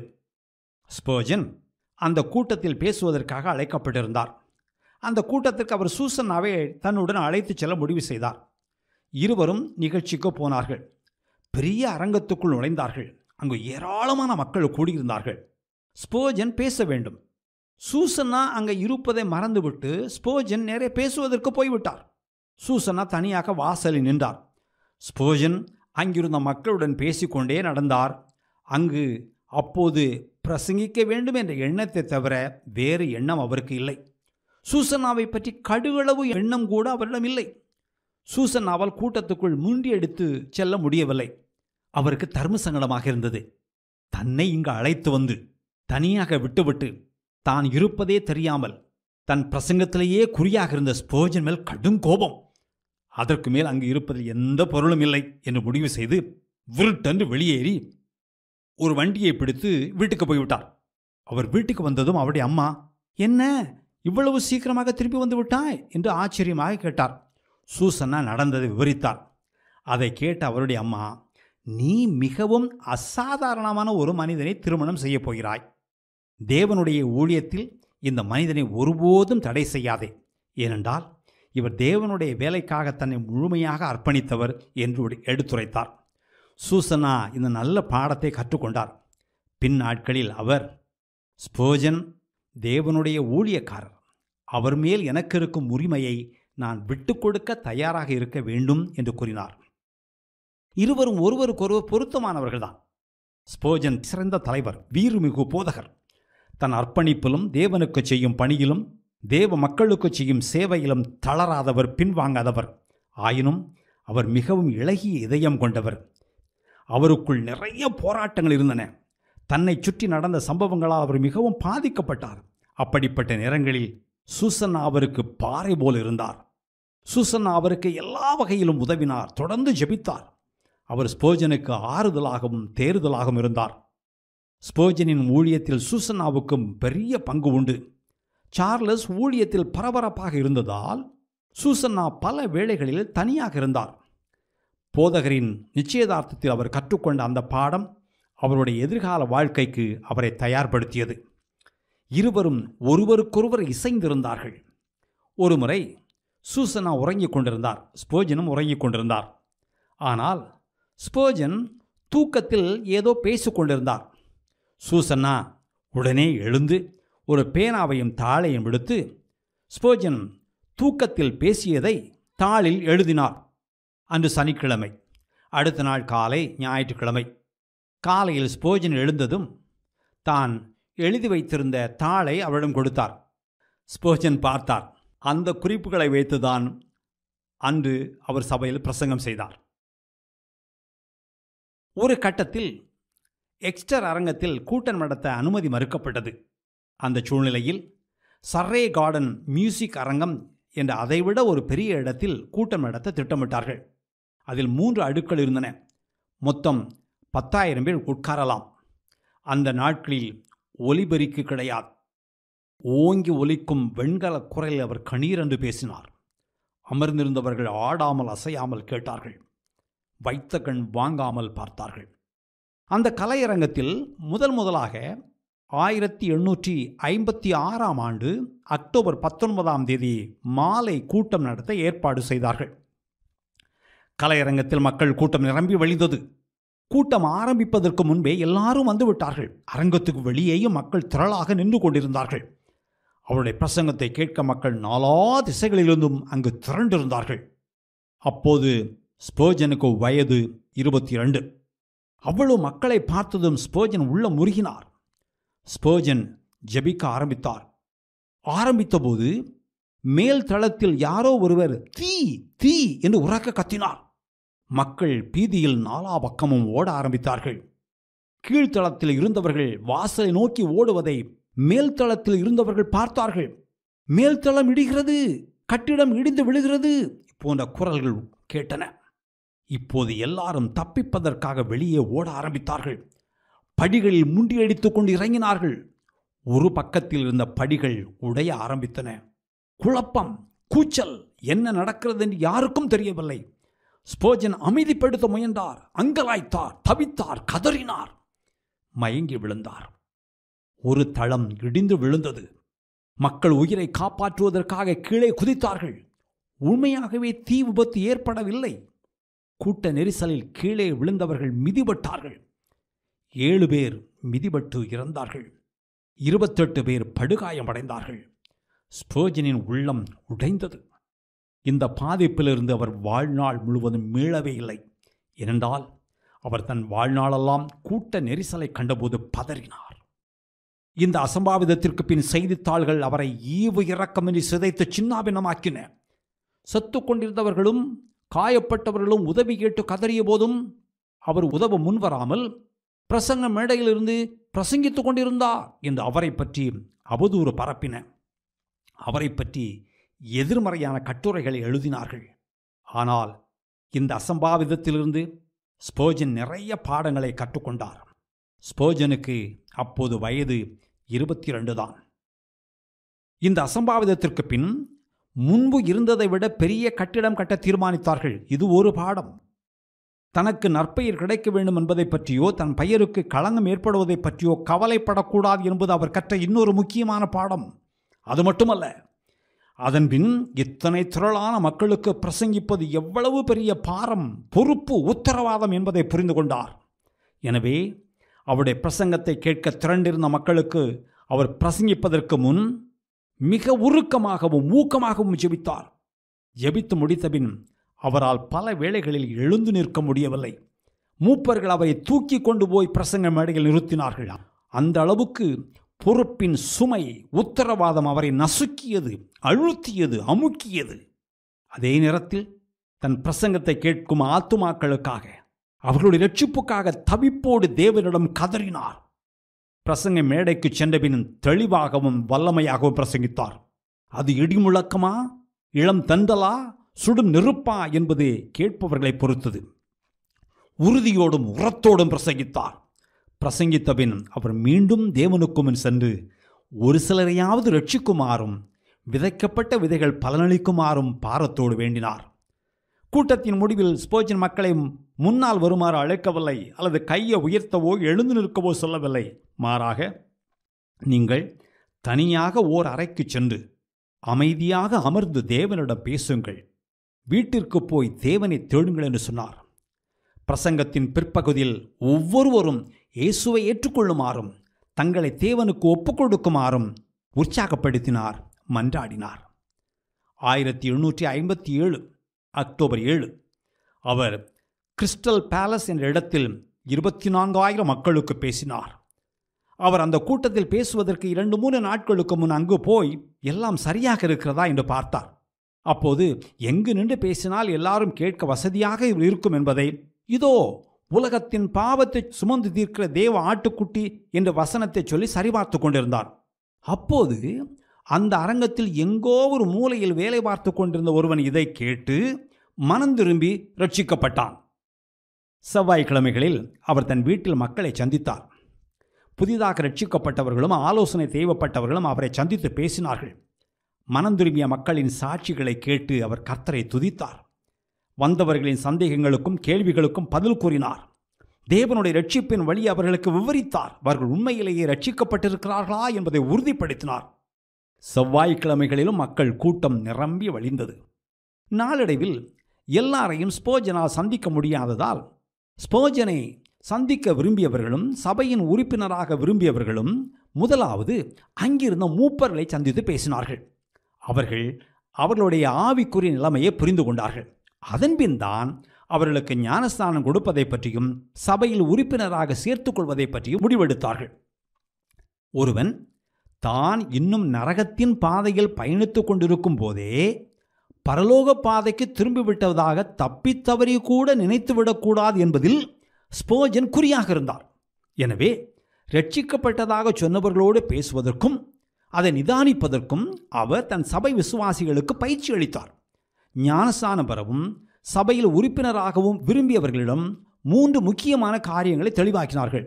1, அவர்கள் தாங்கள் பாவி என்பதையும் தங்கள் பாவங்களையும் அறிந்திருக்க வேண்டும். தங்கள் சொந்த பாவங்கள் தங்களுக்கு தெரியாவிட்டால் தாங்கள் பாவிகள் என்று எப்படி ஏற்றுக்கொள்வார்கள்? எப்படி மனம் திரும்புவார்கள்?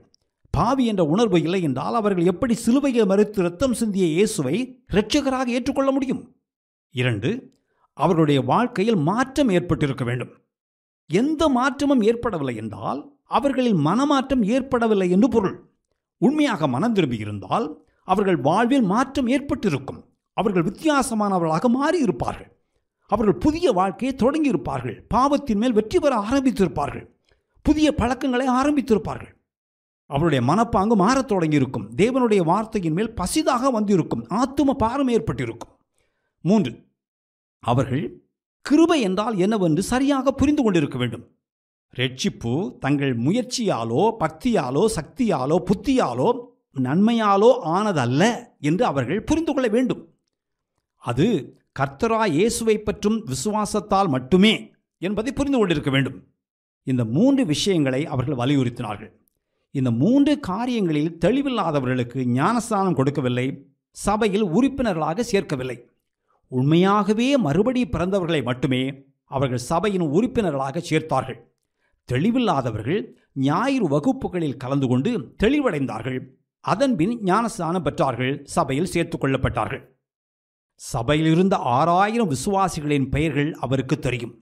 ஒவ்வொருவரையும் அவர் தனித்தனியாக அறிந்திருந்தார். அந்த சபையின் விசுவாசிகள் இதுவரை எந்த சபைக்கும் செல்லாதவர்கள், இதுவரை கிறிஸ்துவை அறியாதவர்கள், புதியவர்கள். சபையில் படித்தவர்கள், படிக்காதவர்கள், தலைவர்கள், சாமானியர்கள், உயர்ந்தவர்கள், தாழ்ந்தவர்கள் என எல்லா வகையான மக்களும் இருந்தார்கள். ஆப்பிரிக்காவில் மிஷனரியாக ஊழியம் செய்த டாக்டர் டேவிட் லிவிங்ஸ்டன், நான் ஆப்பிரிக்காவில் சிலருக்கு நற்செய்தி அறிவிக்கிறேன், ஆனால் ஆயிரக்கணக்கான மக்களுக்கு தேவனுடைய நற்செய்தியை தெளிவாகவும் வல்லமையாகவும் பிரசங்கிக்கிற சார்லஸ் ஸ்பர்ஜனை தேவன் எழுப்பியிருக்கிறார் என்பதை நினைக்கும் போதெல்லாம் நான் பரவசமாகிறேன் என்று சொன்னார். சபையில் விசுவாசிகளின் எண்ணிக்கை அதிகமானதால் லண்டனின் ஊழியத்தை ஆரம்பித்து 2 வருடங்களில் ஒரு புதிய கட்டிடம் கட்ட தீர்மானித்தார்கள். நியூயிங்டன் பட்ஸ் என்ற இடத்தில் நிலம் வாங்கி கட்டிடம் கட்ட தொடங்கினார்கள். கட்டிடம் கட்டி கொண்டிருக்கையில் கூட்டங்கள் தொடர்ந்து எக்ஸ்டர் அரங்கத்தில் நடைபெற்றன. 1859ஆம் ஆண்டு ஆகஸ்ட் மாதம் 15ஆம் தேதி அடிக்கல் நாட்டு விழா நடைபெற்றது. அன்று ஸ்பர்ஜனும் அவருடைய அப்பாவும் பேசினார்கள். ஸ்பர்ஜனின் பிரசங்கம் ஒவ்வொரு வாரமும் ஒரு சிறு புத்தகமாக வெளியிடப்பட்டது. அயர்லாந்து, ஸ்காட்லாந்து, வேல்ஸ் என ஐரோப்பா முழுவதும் அவர் பிரசங்கித்தார். அவருடைய புத்தகங்கள் இங்கிலாந்தில் மட்டுமல்ல, அமெரிக்கா, கனடா, ஆஸ்திரேலியா, நியூசிலாந்து போன்ற பல நாடுகளிலும் விற்பனையாயிற்று. இவ்வாறு கட்டிடம் கட்டுவதற்கு தேவையான பணம் சேர்க்கப்பட்டது. 6000 பேர் உட்காரக்கூடிய அளவுக்கு ஒரு பெரிய கட்டிடம் 2 ஆண்டுகளில் கட்டி முடிக்கப்பட்டது. பிரசங்கத்தை எல்லாரும் தெளிவாக கேட்பதற்கும் பிரசங்கியாரை எல்லாரும் தெளிவாக பார்ப்பதற்கும் ஏற்றாற்போல் கட்டிடம் கட்டப்பட்டது. அசம்பாவிதம் ஏற்பட்டால் உடனே வெளியேறுவதற்கு வசதியான விசாலமான வாசல்கள் இருந்தன. கூடுமரங்கம், விரிவுரை அரங்கம், ஞாயிறு பள்ளி நடத்த வசதியான இடம், சமையலறை என கட்டிடம் விசாலமாக இருந்தது. 1861 ஆண்டு மார்ச் 31 மெட்ரோபாலிட்டன் டபர்னாக்கல் கட்டி முடிக்கப்பட்டு முதல் கூட்டம் அங்கு நடைபெற்றது. அப்போது ஸ்பர்ஜனுக்கு வயது 26. இந்த கட்டிடம் இருக்கும் வரை, இங்கு தேவனை ஆராதிக்க மக்கள் கூடும் வரை ஆண்டவராய் இயேசு மட்டுமே இதன் மையமாக இருப்பார். இயேசுவே நம் விசுவாச பிரமாணம். இயேசுவே நம் நற்செய்தியின் முழு மொத்தம். இயேசுவே முழு வேத வாக்கியங்களின் கருப்பொருள். இயேசுவே மாம்சத்தில் வெளிப்பட்ட சத்தியம். இயேசுவே வழி, சத்தியம், ஜீவன் என்று பிரசங்கித்தார். அவர் நித்தியத்துக்குள் நுழையும் வரை 31 ஆண்டுகள் இந்த மெட்ரோபாலிட்டன் டபர்னாக்கில் தேவனையும் தேவ மக்களையும் உண்மையும் உத்தமமாய் சேவித்தார். மெட்ரோபாலிட்டன் டபர்னாக்கில் ஒரு பெரிய கட்டிடம். அதை ஞாயிற்றுக்கிழமை மட்டும் கூடுவதற்காக பயன்படுத்திவிட்டு வாரத்தின் பிற நாட்களில் பூட்டி வைத்திருப்பதில் அவருக்கு உடன்பாடு இல்லை. வாரம் முழுவதும் அதை பயன்படுத்த விரும்பினார்கள். லண்டன் சமூகத்திற்கும் தங்களால் என்னென்ன வழிகளில் பங்காற்றலாம் என்று அவர்கள் சிந்தித்தார்கள். போதகர்களையும் பிரசங்கிகளையும் பயிற்றுவிக்க அவர் போதகர்கள் கல்லூரியை நிறுவினார். கல்லூரியில் பயிற்சி பெற 3 நிபந்தனைகள். 1, அவர்கள் உண்மையாகவே மறுபடி பிறந்திருக்க வேண்டும். 2, ஊழிய அழைப்பை பெற்றிருக்க வேண்டும். 3, 2 ஆண்டுகள் ஊழியம் செய்திருக்க வேண்டும். அவர்களுடைய பணிவிடை இன்னும் பொருள் உள்ளதாகவும் பலனுள்ளதாகவும் பயனுள்ளதாகவும் இருக்க அவர் உதவ விரும்பினார். 2 வருட பயிற்சி. ஆனால் 2 வருட பயிற்சிக்கு பின் தேர்வுகள் கிடையாது, பட்டமளிப்பு விழா கிடையாது, எந்த பட்டமும் கிடையாது. அந்த கல்லூரியில் அதிகமான இறையியல் கற்றுக் கொடுக்கவில்லை. அவர் நடைமுறைக்குரிய காரியங்களை கற்பித்தார். அங்கு பயிற்சி பெற்றவர்கள் ஸ்பர்ஜனின் பிரசங்கங்களை கேட்பதற்கும் அவருடைய ஆலோசனையை பெறுவதற்கும் சபையில் ஊழியம் செய்வதற்கும் ஏராளமான வாய்ப்புகள் கிடைத்தன. கல்லூரிக்கு ரோகஸ் என்பவர் முதல்வராக இருந்தார். இந்த கல்லூரியில் பயிற்சி பெற வந்தவர்களில் பெரும்பாலோர் மிகவும் ஏழ்மையான பின்புலத்தை சார்ந்தவர்கள். எனவே பயிற்சி பெற வந்தவர்களுக்கு உதவித்தொகை வழங்கினார்கள். இவர்களுக்கும் ஸ்பர்ஜனுக்கும் தனிப்பட்ட முறையில் அற்புதமான உறவு இருந்தது. வாரத்திற்கு 2 முறை அவர் மாணவர்களுக்கு வகுப்புகள் நடத்தினார். அவருடைய விரிவுரைகள், அவருடைய அறிவுரைகள் இப்போது இணையத்தில் கிடைக்கின்றன. அவைகளை வாசிக்கும் போது அவருடைய நகைச்சுவை, அறிவு கூர்மை, தெளிவு, பாரம் ஆகியவை தெளிவாக தெரிகின்றன. இங்கு பயிற்சி பெற்ற ஆயிரக்கணக்கானவர்கள் லண்டன் முழுவதும் சென்று நற்செய்தி அறிவித்து ஆத்துமாக்களை ஆதாயம் செய்தார்கள். சபைகள் இல்லாத இடங்களில் சபைகளை நிறுவினார்கள். அமெரிக்கா, டர்க்கஸ் ஹயாட்டி தீவுகள், சீனா, ஸ்பெயின், கனடா, ஆஸ்திரேலியா, நியூசிலாந்து போன்ற பல நாடுகளுக்கு சென்று ஊழியம் செய்தார்கள். 1892 அவர் இறக்கும்போது போதகர்களின் கல்லூரியில் 863 பேர் பயிற்சி பெற்றிருந்தார்கள். போதகர்கள் கல்லூரியில் நேரடியாக சேர்ந்து படிக்க முடியாதவர்களுக்காக மாலை வகுப்புகள் நடத்தினார்கள். 1870 மெட்ரோபாலிட்டன் டபர்னாக்கிலுக்கு பின்புறம் போதகர்களுக்கான கல்லூரி தனியாக கட்டப்பட்டது. அதுவரை 12 ஆண்டுகள் மெட்ரோபாலிட்டன் டபர்னாக்கில் தான் வகுப்புகள் நடைபெற்றன. மெட்ரோபாலிட்டன் டபர்னாக்கில் சுறுசுறுப்பாக செயல்படும் தேனீக்கள் நிறைந்த ஒரு தேன்கூடு போல பரபரப்பாயிற்று. ஏற்கனவே ஞாயிற்றுக்கிழமை கூட்டம் நடைபெற்றது. போதகர்களுக்கான பயிற்சி வகுப்புகள் நடைபெற்றன. சபை இருந்த பகுதியில் ஏராளமான தொழிற்சாலைகள் இருந்தன. வேலையாட்கள் அந்த தொழிற்சாலையில் நீண்ட நேரம் வேலை செய்ய வேண்டியிருந்தது. ஆயினும் அவர்களுக்கு மிக குறைந்த ஊதியம் தான் கிடைத்தது. உணவு, உடை, உறைவிடம் எல்லாமே கேள்விக்குறியாகவே இருந்தன. நல்ல சாப்பாடு கிடையாது, தரமான கல்வி கிடையாது, எங்கும் வறுமை. வறுமையிலிருந்து விடுதலை பெற வழி தெரியவில்லை. அடிப்படை கல்வி அறிவு இல்லாததால் அவர்களுக்கு வேறு எங்கும் வேலை கிடைக்கவில்லை. அவர்களால் தங்கள் குழந்தைகளுக்கும் கல்வி கற்பிக்க முடியவில்லை. இந்த சுழற்சியை உடைத்தெறிய ஸ்பர்ஜன் முடிவு செய்தார். கல்வி அறிவின்மையே இதற்கு அடிப்படை காரணம் என்பதை அறிந்த அவர் அவர்களுக்கு கல்வி புகட்ட முடிவு செய்தார். ஸ்பர்ஜன் அவர்களுக்காக மாலை வகுப்புகளை தொடங்கினார். வேலை முடிந்த பின் அவர்கள் இந்த வகுப்புகளில் கலந்து கொண்டார்கள். அங்கு அவர் அவர்களுக்கு கற்பித்தார். அவர்களுக்கு நடைமுறைக்குரிய காரியங்களை மட்டுமே கற்பித்தார். தேர்வுகள் கிடையாது, பட்டங்கள் கிடையாது, சான்றிதழ்கள் கிடையாது. அவர்கள் படிப்பதற்கு அவர் அவர்களுக்கு உதவித்தொகையும் வழங்கினார், கற்றுக் கொடுத்தார். நூற்றுக்கணக்கானவர்கள் வகுப்பில் உற்சாகமாக கலந்து கொண்டார்கள். அவர்கள் எழுத படிக்க கற்றுக்கொண்டார்கள். அடிப்படை கூட்டல் கழித்தல் என்ற கணிதம் கற்றார்கள். நல்ல வேலை கிடைத்தது, வருமானம் கூடியது, வாழ்க்கை தரம் உயர்ந்தது. தங்கள் குழந்தைகளுக்கும் அவர்களால் நல்ல உணவும் கல்வியும் கொடுக்க முடிந்தது. இந்த சமூகத்தில் ஏற்பட்ட தாக்கம் லண்டன் நகரம் முழுவதும் பிரதிபலித்தது. இந்த வகுப்புகள் மெட்ரோபாலிட்டன் டபர்னாக்கில் தான் நடைபெற்றன.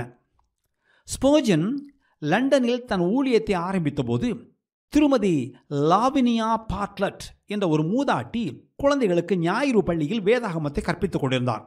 அவர் குழந்தைகளுக்கு பாடம் கற்பிப்பதில் மிகவும் திறமையானவர். ஆரம்பத்தில் 3 குழந்தைகள் இருந்தார்கள். 10 வருடங்களில் எண்ணிக்கை 500ஆக உயர்ந்தது. அடுத்த 2 ஆண்டுகளில் 700 ஆயிற்று.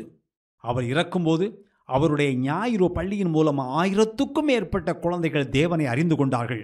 ஞாயிறு பள்ளியில் 100 ஆசிரியர்கள் இருந்தார்கள். சபையில் மட்டர்னல் சொசைட்டி லேடிஸ் என்ற சகோதரிகளின் குழு கர்ப்பிணி பெண்களுக்கு உதவினார்கள். அவர்களை சந்தித்து பேசினார்கள். பரிசுப் பொருட்கள் தயாரித்து அல்லது சேகரித்து அவர்களுக்கு கொடுத்தார்கள். அதன் மூலம் அவர்களுக்கு நற்செய்தி அறிவித்தார்கள். ஃப்ளவர் சொசைட்டி என்ற குழுவினர் அழகான மலர்கொத்துக்களை தயாரித்து மருத்துவமனைகளில் நோயாளிகளை சந்தித்து அவர்களுக்கு கொடுத்து ஜெபித்து நற்செய்தி அறிவித்தார்கள். இவ்வாறு 66 வகையான ஊழியங்களை அவர்கள் செய்தார்கள். மாலை கூட்டத்துக்கு புதியவர்கள் நிறைய பேர் வந்ததால் உட்காருவதற்கு இடம் போதவில்லை. எனவே சபை விசுவாசிகள் மாலை கூட்டத்துக்கு வருவதற்கு பதிலாக வெளியே போய் நற்செய்தி அறிவிக்க வேண்டும் என்று அவர் வலியுறுத்தினார். சபை கட்டிடத்தில் சபைகளின் வருடாந்திர கூட்டங்கள், போதகர்களின் கருத்தரங்கள் போன்ற பல கூட்டங்கள் தொடர்ந்து நடைபெற்றன. தன் வருமானத்தை எல்லாம் அவர் ஊழியத்துக்காகவே செலவிட்டார். அவர் மனிதர்களை அடிமைகளாக விற்பதையும் வாங்குவதையும் எதிர்த்து பிரசங்கித்தார். இதனால் அவருடைய புத்தகங்களின் விற்பனை அமெரிக்காவில் சரிந்தது. நிதி நெருக்கடி ஏற்பட்டது. அப்போது அவர் தன் குதிரை வண்டியை கூட விற்கும் நிலைக்கு தள்ளப்பட்டார்.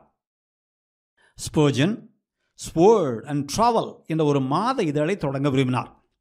ஆனால் அவருடைய சில நண்பர்களும் நலன் விரும்பிகளும் பிரசங்க ஊழியம், எழுத்து ஊழியம் ஆகிய இரண்டையும் சிறப்பாக செய்தவர்கள் அரிதிலும் அரிது. எனவே நீங்கள் இந்த இரண்டில் ஏதாவது ஒன்றில் கவனம் செலுத்துவது நல்லது. எழுத வேண்டும் என்று விரும்பினால் எழுதுங்கள், அல்லது இருக்கும் வாய்ப்புகளை பயன்படுத்த விரும்பினால் பிரசங்கியுங்கள். ஒரே நேரத்தில் நீங்கள் இந்த இரண்டையும் சிறப்பாக செய்ய முடியாது என்று நாங்கள் கருதுகிறோம் என்று எச்சரித்தார்கள். ஆனால் ஸ்பர்ஜன் அவருடைய கருத்தை ஏற்கவில்லை. 1865ஆம் ஆண்டு அவர் ஸ்வோர்ட் அண்ட் டிராவல், வாளும் கரண்டியும் என்ற ஒரு மாத இதழை தொடங்கினார். இந்த மாத இதழில் அவருடைய பறந்து விரிந்த ஆழமான மனதை காண முடிகிறது. இதில் அவர் நம்புதற்கரிய பல்வேறு தலைப்புகளில் கட்டுரைகள் எழுதினார். புத்தகங்களுக்கு மதிப்புரைகள் எழுதினார். ஊழியர்களின் செய்திகளையும் ஊழியங்களின் விவரங்களையும் வெளியிட்டார். சீர்திருத்தவாதிகளின் வாழ்க்கை வரலாறுகள் எழுதினார். மாத இதழில் வெளிவந்த கட்டுரைகளை படித்த மக்கள் நிறைய கற்றுக்கொண்டார்கள், ஆசீர்வதிக்கப்பட்டார்கள். அதே நேரத்தில் அவர் பல புத்தகங்களையும் எழுதி கொண்டிருந்தார். 150 சங்கீதங்களுக்கும் பொழிப்புரை எழுத தொடங்கியிருந்தார். அதை எழுதி முடிக்க 20 ஆண்டுகள் ஆயின. அவருடைய சங்கீதங்களின் பொழிப்புரை அவருடைய மிகப்பெரிய படைப்புகளில் ஒன்றாகும். இது தாவீதின் கருவூலம் அல்லது தாவீதின் பொக்கிஷம், ட்ரெஷரி ஆஃப் டேவிட் என்று அழைக்கப்படுகிறது. ஒவ்வொரு வாரமும் அவர் பொருட்செறி உள்ள 6 புத்தகங்களை படித்தார். படித்த அத்தனை புத்தகங்களையும் நினைவில் வைத்து கொண்டார். பல ஆண்டுகளுக்கு பிறகு அவர் சில கவிதைகளும் எழுதினார். நல்ல தரமான ஆரோக்கியமான போதனைகளும் உபதேசங்களும் விசுவாசிகளுக்கு எளிதாக கிடைக்க வேண்டும் என்பதில் ஸ்பர்ஜன் உறுதியாக இருந்தார். அந்த நாட்களில் புத்தகங்களின் விலை மிக அதிகம். பலரால் அவ்வளவு விலை கொடுத்து புத்தகங்கள் வாங்க முடியவில்லை. சீர்திருத்தவாதிகளின் காலத்தில் கோல் போட்டர்கள் என்று அழைக்கப்படும் நடைபாதை வியாபாரிகள் இருந்தார்கள். இவர்கள் சிறிய தள்ளுவண்டிகளில் வேதாகமங்களையும் ஆவிக்குரிய புத்தகங்களையும் கைப்பிரதிகளையும் வைத்துக்கொண்டு ஊர் ஊராக சென்று விற்றார்கள். ஒரு முறை ஸ்பர்ஜன் ஸ்காட்லாந்துக்கு சென்றிருந்தபோது இந்த நடைபாதை வியாபாரிகளையும் அவருடைய வேலையையும் பார்த்தார். இதை அவர் லண்டனிலும் நடைமுறைப்படுத்த தீர்மானித்தார். இதற்காக அவர் பல வாலிபர்களை இந்த பணியில் அமர்த்தினார். சிறிய தள்ளுவண்டிகளை ஏற்பாடு செய்தார்கள். அவர்களை பல பகுதிகளுக்கு, கிராமங்களுக்கு அனுப்பினார்கள். வேதாகமங்கள், ஆவிக்குரிய புத்தகங்கள், அவருடைய சில பிரசங்கங்கள் போன்றவைகளை கொடுத்து அனுப்பினார்கள். அவர்கள் அவைகளை தள்ளுவண்டியில் வைத்து தள்ளி கொண்டு போய் கிராமங்களில் வீடு வீடாக சென்று விற்றார்கள். இவ்வாறு நல்ல போதனைகள் மக்களை எளிதாக சென்றடைந்தன. முதலாவது 2 வாலிபர்கள் மட்டுமே இந்த ஊழியத்தை செய்ய முன்வந்தார்கள். 3 வருடங்களில் 15 பேர். 1878 மொத்தம் 94 வாலிபர்கள் நடைபாதை வியாபாரிகளாக பணிபுரிந்தார்கள். புத்தகங்களை விற்றதோடு மட்டும் அவர்கள் நிறுத்தவில்லை.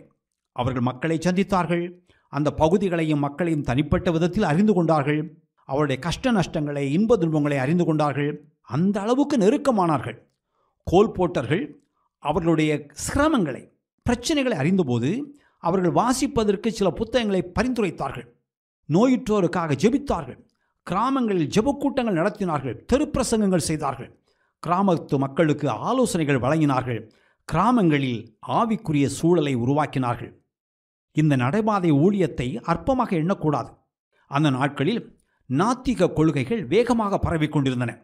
நாத்திக கொள்கை புத்தகங்களும் மாம்ச பிரகாரமான புத்தகங்களும் நிறைய விற்பனையாகி கொண்டிருந்தன. கிராமங்களிலும் கூட அவைகள் மிக எளிதாக கிடைத்தன. இந்த சூழ்நிலையில்தான் நடைபாதை வியாபாரிகள் ஆவிக்குரிய புத்தகங்களையும் விற்க தொடங்கினார்கள். என்னே ஆசீர்வாதம்! அநேகர் கர்த்தரை அறிந்து கொண்டார்கள். ஒருமுறை ஸ்பர்ஜன் லண்டனில் அக்ரிகல்ச்சரல் ஹால் என்ற ஒரு பெரிய அரங்கத்தில் பல்லாயிரக்கணக்கான மக்களுக்கு நற்செய்தி அறிவித்தார். அவர் பிரசங்கித்த அரங்கத்தின் புகைப்படம் இதோ. எப்படி பிரசங்கித்திருப்பார் என்பதை உங்கள் கற்பனைக்கு விட்டுவிடுகிறேன். எவ்வளவு ஆத்தும பாரம் இருந்திருக்கும்! எவ்வளவு உண்மை உத்தமமாய் இதை செய்திருப்பார்! இத்தாலி, ஸ்காட்லாந்து, ஜெர்மனி என பல நாடுகளில் அவர் ஊழியம் செய்தார். அவருடைய பிரசங்கத்தின் மூலம் ஆயிரமாய் மக்கள் ரட்சிக்கப்பட்டார்கள். மெட்ரோபாலிட்டன் டபர்னாக்கள் ஆரம்பித்து 5 அல்லது 6 ஆண்டுகள் ஆயிருக்கும். தேவனே, எங்களுக்கு புதிய வித்தியாசமான வேலைகளையும் அதற்கான வளங்களையும் தாரும் என்று 1866ஆம் ஆண்டில் ஸ்பர்ஜனும் சபையாரும் ஜெபித்தார்கள். அந்த வார கடைசியில் திருமதி ஹெலியாட் என்ற ஒரு மூதாட்டியிடமிருந்து ஸ்பர்ஜனுக்கு ஒரு கடிதம் வந்தது. நீங்கள் அனாதை இல்லம் ஆரம்பிக்கவும் அந்த குழந்தைகளுக்கு நல்ல கல்வி கொடுக்கவும் நான் உங்களுக்கு 20,000 பவுண்டுகள் தருகிறேன் என்று அவர் எழுதியிருந்தார். 20,000 பவுண்டுகள் என்பது கிட்டத்தட்ட 60 லட்சம் ரூபாய். ஸ்பர்ஜன் அவரை பார்க்க சென்றார். ஸ்பர்ஜன் அவரிடம், நீங்கள் தருகிற 200 பவுண்டுகளுக்கு மிகவும் நன்றி என்று சொன்னார். அவர் பேசி முடிப்பதற்கு அந்த மூதாட்டி, நிறுத்துங்கள், நான் 200 என்று சொல்லவில்லை, 20,000 என்றல்லவா சொன்னேன் என்றார். ஸ்பர்ஜனால் நம்ப முடியவில்லை. நீங்கள் தெரியாமல் ஒருவேளை 2 பூச்சியங்களை தவறுதலாக போட்டிருக்கக்கூடும் என்று நான் நினைத்தேன் என்றார். அந்த மூதாட்டி, இல்லை, நான் சரியாகத்தான் எழுதினேன், 20,000 பவுண்டுகள் தருகிறேன், நீங்கள் அனாதை இல்லங்களை நிறுவுங்கள் என்றார். இந்த பணத்தை என் நல்ல நண்பரும் சகோதரருமான ஜார்ஜ் முல்லருக்கு கொடுத்தால் நலமாயிருக்கும். அவர் பிரிஸ்டலில் ஏற்கனவே பெண்களுக்கும் சிறுவர்களுக்கும் அனாதை இல்லங்களை வைத்திருக்கிறார். உங்கள் பணம் அவர்களுக்கு மிகவும் உதவியாக இருக்கும் என்று ஸ்பர்ஜன் எடுத்துரைத்தார். அதற்கு அந்த மூதாட்டி, இல்லை, நான் உங்களுக்கு கொடுக்க விரும்புகிறேன், நீங்கள் ஆண்களுக்கான ஒரு அனாதை இல்லத்தை தொடங்குங்கள் என்றார். ஸ்பர்ஜன் தேவனே தன் ஜெபத்துக்கு பதிலளித்ததாக நினைத்து அதை ஏற்றுக்கொண்டார். ஸ்டாக்வெல் என்ற இடத்தில் 2.5 ஏக்கர் நிலம் வாங்கி அனாதை இல்லம் கட்டத் தொடங்கினார். பெரிய அரங்கம் போல் கட்டாமல் தனித்தனி வீடுகளாக அனாதை இல்லங்களை கட்டினார். வெள்ளையர்கள், கருப்பர்கள், யூதர்கள், கத்தோலிக்கர்கள், புரொட்டஸ்டன்ட்காரர்கள் என எந்த பாகுபாடுமின்றி எல்லாரும் சேர்க்கப்பட்டார்கள். எல்லாரும் கிறிஸ்தவ அன்போடு அரவணைக்கப்பட்டார்கள். அனாதை இல்லங்களில் சிறுவர்களுக்கு உணவு, உடை, உறைவிடம், குடும்பச் சூழல் போன்றவைகள் மட்டும் வழங்கப்படவில்லை. ஸ்பர்ஜன் அவர்களுக்கு இன்னும் அதிகமாக செய்தார். அவர் அவர்களுக்கு நீச்சல் பயிற்சிகளை கொடுத்தார். அந்த நேரத்தில் இது மிகவும் அசாதாரணமானது. இந்த அனாதை இல்லத்தில் இருந்த பல சிறுவர்கள் வளர்ந்து பெரியவர்களான பிறகு போதகர் கல்லூரியில் பயின்றார்கள். பயிற்சி பெற்றபின் லண்டனில் பல்வேறு பகுதிகளுக்கு சென்று ஊழியம் செய்தார்கள். ஸ்பர்ஜன் ஒவ்வொரு வாரமும் ஒரு பிரசங்கத்தை வெளியிட்டார். தன் எழுத்துக்களையும் பிரசங்கங்களையும் தொகுத்து புத்தகமாக எழுதினார். மாத இதழில் அவருடைய பங்களிப்பு அதிகம். ஒவ்வொரு வாரமும் சராசரியாக 500 கடிதங்கள் எழுதினார். இவை அனைத்தையும் நீங்கள் கற்பனை செய்து பாருங்கள். நம்ப முடிகிறதா? காலப்போக்கில் முதிய பெண்களுக்கு ஒரு அனாதை இல்லம், சிறிய பெண் குழந்தைகளுக்கு ஒரு விடுதி, ஒரு முதியோர் இல்லம், ஒரு பள்ளிக்கூடம் என அவருடைய உழைப்பும் ஊழியமும் நீண்டு கொண்டே போனது. வசதி இல்லாதவர்கள் அன்று படிக்கவில்லை, படிக்க முடியவில்லை. அப்படிப்பட்ட குழந்தைகளை பள்ளியில் சேர்த்தார். அந்த பள்ளியில் 400 பேர் படித்தார்கள். விசுவாசிகள் நிறைய உதவினார்கள். இவை எல்லாவற்றிற்கும் ஸ்பர்ஜன் ஒரு பெரிய விலை கொடுத்தார்.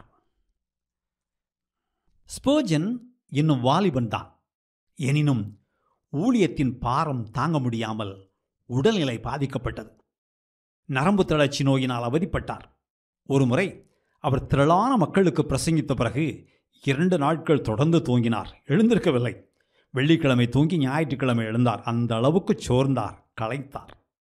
அது ஒலிபெருக்கி இல்லாத காலம்.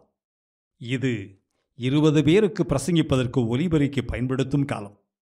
1860ஆம் ஆண்டிலிருந்து ஸ்பர்ஜனும் அவருடைய மனைவி சூசன்னாவும் பலவிதமான நோய்களினால் துன்பப்பட்டார்கள். பலவீனம், சோர்வு, தளர்ச்சி. ஒருமுறை சூசன்னாவுக்கு அறுவை சிகிச்சை செய்ய வேண்டியிருந்தது. குளோரோஃபார்ம் மயக்க மருந்தை கண்டுபிடித்த ஜேம்ஸ் சிம்சன் அறுவை சிகிச்சை செய்தார். ஆனால் அறுவை சிகிச்சை வெற்றி பெறவில்லை. அதன்பின் அவர் நடக்க முடியாமல் படுத்த படுக்கையானார். இன்வாலிட். இந்த நிலைமையிலும் ஸ்பர்ஜன் தன் ஊழியத்தில் எந்த தொய்வும் இல்லாமல் தொடர்ந்தார். ஆனால் நாளடைவில் அவரும் படுக்கையில் விழுந்தார். கொஞ்ச நாட்களுக்கு பின் சற்று தேறி வரும்போது பெரியம்மை நோய் அவரை மீண்டும் கிடத்திவிட்டது. தாங்கோனா மூட்டு வலி, கவுட். படுக்கையில் திரும்பி படுக்க முடியாது, நடக்க முடியாது. இங்கிலாந்தின் குளிர் அவருடைய மூட்டு வலியை அதிகமாக்கிற்று. இருவரும் படுத்த படுக்கையானார்கள். உபத்திரவம் என்னும் குகையில் புடமிடப்பட்டார்கள். இந்த சூழ்நிலையில் அவருடைய இரட்டை பிள்ளைகள் வளர்ந்து பெரியவர்களாகி ஞானஸ்தானம் பெற்றார்கள். இருவரும் தங்கள் அப்பாவின் ஊழியத்தில் அவருக்கு உதவினார்கள்.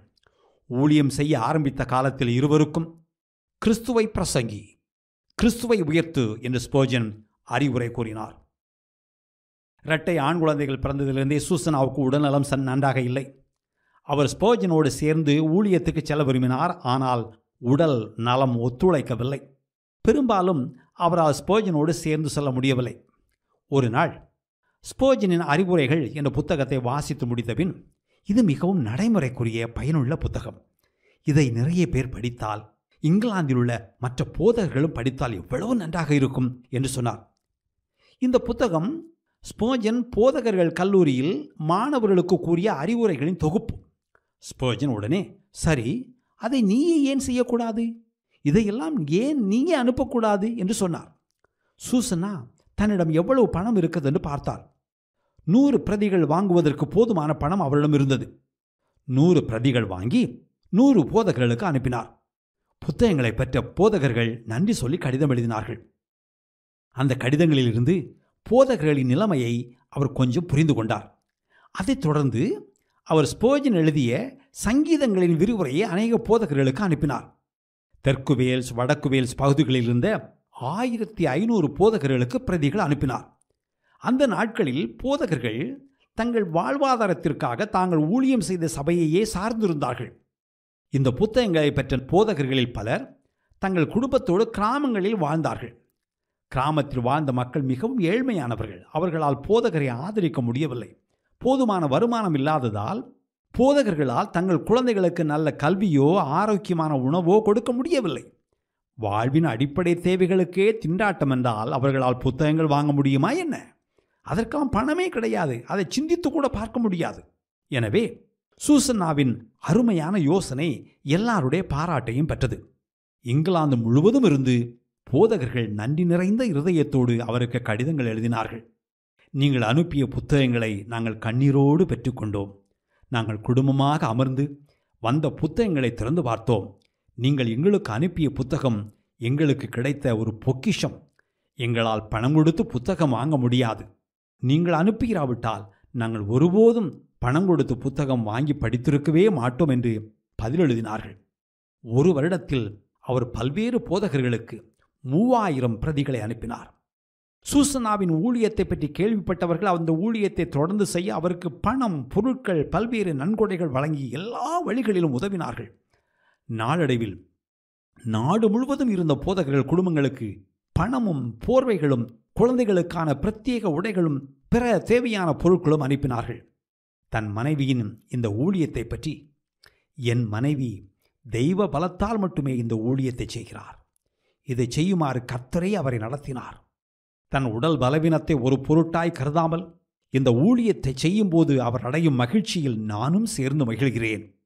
பாடுகள், இன்னல்கள், இயலாமையின் மத்தியிலும் தேவன் ஒருவனை பயன்படுத்த முடியும், அவர்களும் தேவனை பயனுள்ள வகையில் சேவிக்க முடியும் என்பதற்கு என் மனைவி ஒரு எடுத்துக்காட்டு.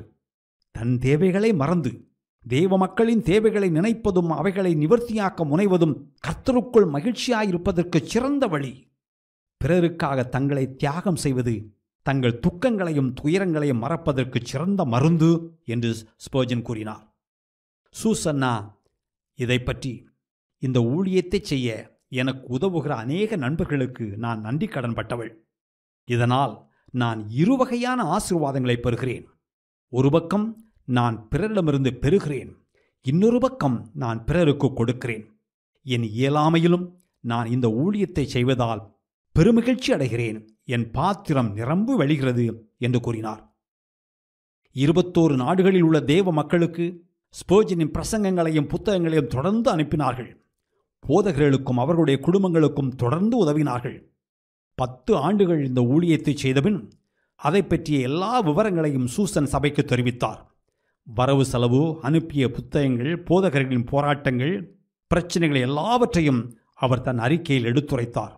அன்று அவர் தன் தனிமை வாழ்க்கையை பற்றியும் கொஞ்சம் சொன்னார். ஸ்பர்ஜன் அடிக்கடி கடுமையாக மனச்சோர்வடைந்தார். ஒருவேளை அவருடைய மனச்சோர்வு நோயின் விளைவாக கூட இருக்கலாம். ஊழியத்தின் பாரம் எப்போதும் அவர் அழுத்தியதால் ஏற்பட்ட மன அழுத்தமாகவும் இருக்கலாம். அவர் தன் உடல்நலை குறைவோடு போராடினார். உடல் சோர்வு, மனச்சோர்வு, மன அழுத்தம், வாட்டம், தொய்வு, கடுமையான போராட்டம், பிரைட்ஸ் டிசீஸ், சிறுநீரக கோளாறு, கவுட் என்ற மூட்டுவலி, ஊழியத்தின் பாரத்தால் அமிழ்ந்தார். விசுவாசிகளின் பிரச்சனைகளால் வாடினார். எனவே அவருக்கு ஓய்வு தேவை என்று மருத்துவர்கள் அறிவுறுத்தினார்கள். குறிப்பாக இங்கிலாந்தின் குளிர்காலத்தில் வருடத்தில் 6 வாரங்கள் அவர் பிரான்சின் தெற்கே உள்ள மெண்டோன் என்ற இடத்திற்கு சென்று ஓய்வெடுத்தார். சற்று குணமடைந்த பின் மீண்டும் இங்கிலாந்துக்கு திரும்பி வந்து ஊழியத்தை தொடர்ந்தார். ஊழியத்தின் பாரமும் உழைப்பின் சுமையும் அவரை அழுத்தியது. எல்லா இடங்களிலிருந்தும் மக்கள் அவரிடம் வந்து தங்கள் சுமைகளை அவர் மேல் இறக்கி வைத்துவிட்டு சென்றார்கள். தங்கள் பாரங்களையும் பிரச்சனைகளையும் அவரிடம் கொட்டினார்கள். அவர்கள் இறக்கி வைத்த பாரங்களை அவரால் தன் மனைவி உட்பட வேறு யாரிடமும் பகிர்ந்து கொள்ள முடியவில்லை. இந்த கட்டத்தில் சூசன்னா மிகவும் நோய்வாய்ப்பட்டிருந்தார். எனவே அவர் சூசன்னாவின் மேல் இன்னும் கூடுதலான சுமையை சுமத்த விரும்பவில்லை. எல்லாருடைய பாரங்களையும் அவர் தனியாகவே சுமந்தார். மோட்ச பிரயாணம் என்ற புத்தகத்தில் வருகிற கிறிஸ்தவன் விரக்தியின் கோட்டையில் இருப்பது போல தான் இருப்பதாக அவர் நினைத்தார். இந்த காலகட்டத்தில் அவருடைய பிரசங்கம் மிகவும் வளமாக இருந்தது. எனவே பெரும் சோதனைகளையும் பல சிரமங்களையும் அனுபவித்துக் கொண்டிருந்தவர்கள் இன்னும் அதிகமாக ஆசீர்வதிக்கப்பட்டார்கள். ஏனெனில் அவருடைய பிரசங்கம் போராடி கொண்டிருந்தவர்களுக்கு ஆறுதலாக இருந்தது. அவருடைய பிரசங்கத்தை கேட்ட மக்கள் உற்சாகமடைந்து உயிர் மீட்சடைந்து வாழ்வின் பாடுகளையும் உபத்திரவங்களை எதிர்கொள்ளவும் பலமடைந்து சென்றார்கள். ஸ்பர்ஜன் ஒரு நாள் வீட்டுக்கு திரும்பிக் கொண்டிருந்தார். வியாதி, வலி, வேதனை, மனச்சோர்வு, மன அழுத்தம். சவாரி செய்து கொண்டிருக்கும்போது தேவன் அவரிடம், என் கிருபை உனக்கு போதும் என்று சொன்னார். அவர் இந்த வசனத்தை மீண்டும் படித்தார். இந்த வசனத்தை கர்த்தரே தனக்கு தந்தார் என்று ஸ்பர்ஜன் கூறினார். அவர் அதை மீண்டும் படித்தபோது தேவன் என் என்ற வார்த்தையை அழுத்திச் சொன்னது போல் இருந்தது. என் கிருபை. அதை உணர்ந்து ஸ்பர்ஜன் புன்னகைத்தார். இதை அவர் சில சகோதரர்களுடன் பகிர்ந்து கொண்டார். தேவனுடைய கிருபை எனக்கு போதும், அவருடைய கிருபை எனக்கு போதாது என்று நினைப்பது எவ்வளவு முட்டாள்தனம், எவ்வளவு அவநம்பிக்கை. ஓ சகோதரர்களே, பெரிய விசுவாசிகளாக இருங்கள். அற்ப விசுவாசம் நம் ஆத்துமாவை பரலோகத்துக்கு கொண்டு சேர்க்கும். ஆனால் பெரிய விசுவாசம் பரலோகத்தை நம் ஆத்துமாவுக்கு கொண்டு வரும் என்று சொல்லி முடித்தார். 1870ஆம் ஆண்டு அமெரிக்காவைச் சேர்ந்த D.L. மூடி இங்கிலாந்தில் சுற்றுப்பயணம் செய்து கொண்டிருந்தார். இதை அறிந்த ஸ்பர்ஜன் அவருக்கு கடிதம் எழுதி மெட்ரோபாலிட்டன் டபர்னாக்கிளில் பிரசங்கிக்க வருமாறு அழைத்தார். அதற்கு மூடி, அன்புள்ள ஐயா, உங்கள் கூடாரத்தில் பிரசங்கிக்க வருமாறு நீங்கள் என்னை அழைத்ததை நான் பெரிய கௌரவமாக கருதுகிறேன். ஆனால் உங்கள் ஷூக்களுக்கு பாலிஷ் போடுவதை நான் அதைவிட பெரிய பாக்கியமாக கருதுகிறேன். நான் அங்கு வந்து மெட்ரோபாலிட்டன் டபர்நாக்கிலில் பிரசங்கிப்பது என்ற கேள்விக்கு இடமே இல்லை. உங்கள் பிரசங்கத்தை கேட்டு ஒருவன் மனம் திரும்பவில்லை என்றால் மரித்தோரிலிருந்து ஒருவன் உயிர்த்தெழுந்து வந்தாலும் அவன் விசுவாசிக்க மாட்டான். உங்கள் அன்புக்குரிய மூடி அன்புடன் என்று பதிலெழுதினார். அமெரிக்காவில் இருந்த சில பிரசங்கிமார்கள் இங்கிலாந்தில் இருந்த சில பிரசங்கிமார்களை குறித்து கேள்விப்பட்டு இங்கிலாந்து பிரசங்கிமார்களின் பிரசங்கத்தை கேட்க வேண்டும் என்ற ஒரே ஒரு நோக்கத்தோடு அவர்கள் இங்கிலாந்துக்கு வந்தார்கள். இந்த குழுவினர் முதலாவது டாக்டர் ஜோசப் பார்க்கரின் பிரசங்கத்தை கேட்டார்கள். மிக அற்புதமான கட்டிடம், 2000 பேர் அமர்ந்திருந்தார்கள். ஜோசப் பார்க்கரின் பணிய வைக்கும் அழுத்தமான குரல், சாதுரியமான பேச்சு திறமை, காந்தம் போல் இழுக்கும் இறையியல் ஆகியவைகளை கேட்டு அவர்கள் பிரமித்தார்கள். அவருடைய பிரசங்கத்தை கேட்டபின் ஜோசப் பார்க்கர் எவ்வளவு அற்புதமான பிரசங்கியார் என்று வியந்தார்கள். அன்று மாலை அவர்கள் ஸ்போர்ஜனின் பிரசங்கத்தை கேட்க மெட்ரோபாலிட்டன் டபர்நாக்கிலுக்கு சென்றார்கள். அங்கு 5000 பேர் கூடியிருந்தார்கள். சபை கட்டிடம் அழகாக இருந்தது. ஸ்போர்ஜரின் குரல் பார்க்கரின் குரலை விட மிகச் சிறப்பாகவும் அழுத்தமாகவும் துடிப்போடும் இருந்தது. அவருடைய பிரசங்கத்தில் தெளிவும் நகைச்சுவையும் இருந்தன. பிரசங்கம் கேட்டபின் அவர்கள் இயேசு கிறிஸ்து எவ்வளவு அற்புதமான இரட்சகர் என்று வியந்தார்கள். ஆம், இதுதான் ஸ்போர்ஜன். அவர் எப்போதும் சிலுவைக்கு பின்னால் மறைந்து கொண்டார். மற்றவர்களிடமிருந்து ஸ்போர்ஜனை வேறுபடுத்தி காட்டியது ஜெபம். அவர் அவருடைய காலத்தில் வாழ்ந்த வேறு சிலரைப் போல் பல மணி நேரம் ஜெபித்தார் என்பதல்ல காரியம். அவர் தேவனோடு உரையாடிய விதம் வித்தியாசமானது. அது அவருடைய ஜெபங்களில் பளிச்சென்று தெரிந்தது. ஒருமுறை ஒருவர் மூடியிடம், நீங்கள் ஸ்போர்ஜனின் பிரசங்கத்தை கேட்டிருக்கிறீர்களா என்று கேட்டார். அதற்கு மூடி, ஆம், அவர் பிரசங்கிப்பதை நான் கேட்டிருக்கிறேன். ஆனால் அதைவிட சிறப்பாக அவர் ஜெபிப்பதை நான் கேட்டிருக்கிறேன் என்று பதிலளித்தார். பலர் ஸ்போர்ஜனை குறித்து இப்படித்தான் சொன்னார்கள். ஜெபம் என்பது ஒரு நாடக நிகழ்ச்சி, பாடல் நிகழ்ச்சி, கலை நிகழ்ச்சி என்பது போல் பிறருக்கு முன்பாக நடத்தும் ஒரு நிகழ்ச்சி அல்ல என்று ஸ்போர்ஜன் உறுதியாக நம்பினார். தேவனுக்கு முன்பாக ஏறெடுக்கப்படும் ஒரு பாவியின் உண்மையான கூக்குரல், உண்மையான கதறல் திறமையான சொற்பொழிவை விட பல மடங்கு எல்லையற்றது, வீரியம் உள்ளது என்று அவர் கூறினார். ஸ்போர்ஜனையும் அவருடைய ஜெபத்தையும் பிரிக்க முடியாது. ஒரு புத்தகத்தை வாசிப்பதற்கு முன்னும் வாசித்து முடித்த பின்னும், ஒரு கடிதம் எழுதுவதற்கு முன்னும் எழுதி முடித்த பின்னும் அவர் ஜெபித்தார். ஒரு முறை அவரும் அவருடைய நண்பர் ஆர்ச் ப்ரவுனும் ரயிலில் பயணம் செய்தபோது ரயிலில் முழங்கால் நின்று ஜெபித்தார்கள். ஒருமுறை அவரும் அவருடைய இன்னொரு நண்பர் சர்ரே என்பவரும் காட்டு வழியாக பேசிக்கொண்டும் சிரித்து கொண்டும் போய்கொண்டிருந்தார்கள். திடீரென்று ஸ்போர்ஜன் நின்று தன் நண்பரிடம், கர்த்தர் நமக்கு தந்திருக்கும் சிரிப்பு என்ற இந்த கொடைக்காக நன்றி சொல்வோம் என்று சொல்லி அங்கேயே முழங்கால் நின்று ஜெபித்தார்கள். ஜெபம் அவருடைய மூச்சு போல் இருந்தது. ஒருமுறை அவரும் அவருடைய நண்பரும் உணவகத்தில் சாப்பிட்டு கொண்டிருந்தபோது அவருடைய நண்பர் அனாதை விடுதியை கட்டுபவருக்கு நாளைக்கு 1000 பவுண்டு கொடுக்க வேண்டும் என்று நினைப்பூட்டினார். அதற்கு ஸ்போர்ஜன், நான் அதை ஏற்கனவே தேவனிடத்தில் சொல்லிவிட்டேன், தேவன் பார்த்து கொள்வார் என்றார். அப்போது அவருக்கு ஒரு தந்தி வந்தது. திறந்து வாசித்தார். அதில் ஒருவர் சபைக்கு வந்து 1000 பவுண்டுகள் கொடுத்துவிட்டு சென்றார் என்று எழுதியிருந்தது. தான் ஒன்றுமில்லை, தான் வெறுமையான ஒரு பாத்திரம் என்று ஸ்போர்ஜன் அறிந்திருந்தார். ஸ்போர்ஜனின் வாழ்க்கையில் எந்த அடைப்புக்குறியும் கிடையாது. ஜெபம் அவருடைய வாழ்க்கையின் நாடி நரம்புகளில் ஓடியது. தன்னை பொறுத்தவரை கர்த்தர் எப்போதும் தன்னோடு இருக்கிறார் என்று அவர் நம்பினார். அப்படியே வாழ்ந்தார். 1860களில் இங்கிலாந்தில் ஒரு நாசுக்கான மாற்றம் ஏற்பட்டு கொண்டிருந்தது. மறைவான மாற்றம் அல்ல, தந்திரமான மாற்றம். நேர்மறையான மாற்றம் அல்ல, எதிர்மறையான மாற்றம். 1858ஆம் ஆண்டு சார்லஸ் டார்வினும் ஆல்ஃப்ரெட் ருசல் வாலேஸும் இணைந்து தி ஆரிஜின் ஆஃப் த ஸ்பீசிஸ் என்ற பரிணாம கோட்பாட்டு நூலை வெளியிட்டார்கள். குரங்கிலிருந்து பிறந்தவன் மனிதன் என்று உயிரினங்களின் தோற்றம் குறித்து டார்வின் அதில் விரிவாக விளக்கினார். அதுதான் பரிணாம கோட்பாடு முதலாக முன்மொழியப்பட்ட நேரம். பரிணாம கொள்கையை குறித்து மக்கள் பரபரப்பாக பேசத் தொடங்கினார்கள். மக்களிடையே ஒரு சலசலப்பு, ஒரு கலக்கம், ஒரு கிளர்ச்சி, ஒரு குழப்பம், ஒரு வகையான அதிர்வலைகள் எழுந்தன. அதே நேரத்தில் பல இறையியலாளர்கள் மத்தியில் இன்னொரு வகையான மாற்றம் நிகழ்ந்து கொண்டிருந்தது. இதை அவர்கள் முன்னேற்றம், புதிய இறையியல் என்று அழைத்தார்கள். ஒரு பக்கம் பரிணாம கொள்கையினால் ஒரு மாற்றம், கலக்கம், மறுபக்கம் இறையியலாளர்களிடையேயும் ஒரு மாற்றம். கிறிஸ்தவர்கள் வேதாகமத்தை இதுவரை பார்த்த கண்ணோட்டத்திலிருந்து விலகி வேறொரு கண்ணோட்டத்தில் பார்க்க தொடங்கினார்கள். வேதாகமத்தில் சொல்லப்பட்டுள்ள அற்புதங்கள் உண்மையிலேயே அற்புதங்கள் தானா, அல்லது வெறும் அடையாளங்களா, அல்லது உருவகங்களா? இந்த புத்தகத்தை எழுதியவர் இவரா அல்லது அவரா, அல்லது வேறு யாராவது எழுதினார்களா? இது உண்மையிலே இந்த தேதியில் இந்த இடத்தில் தான் எழுதப்பட்டதா, அல்லது வேறொரு தேதியில் வேறொரு இடத்தில் எழுதப்பட்டதா? வேதாகமத்தில் சொல்லப்பட்டுள்ளவைகளெல்லாம் உண்மையா? இப்படி அவர்கள் வேதாகமத்தை சந்தேகிக்க ஆரம்பித்தார்கள். வேதாகமத்தில் சொல்லப்பட்டுள்ள பல அம்சங்களை கேள்விக்குள்ளாக்கினார்கள்.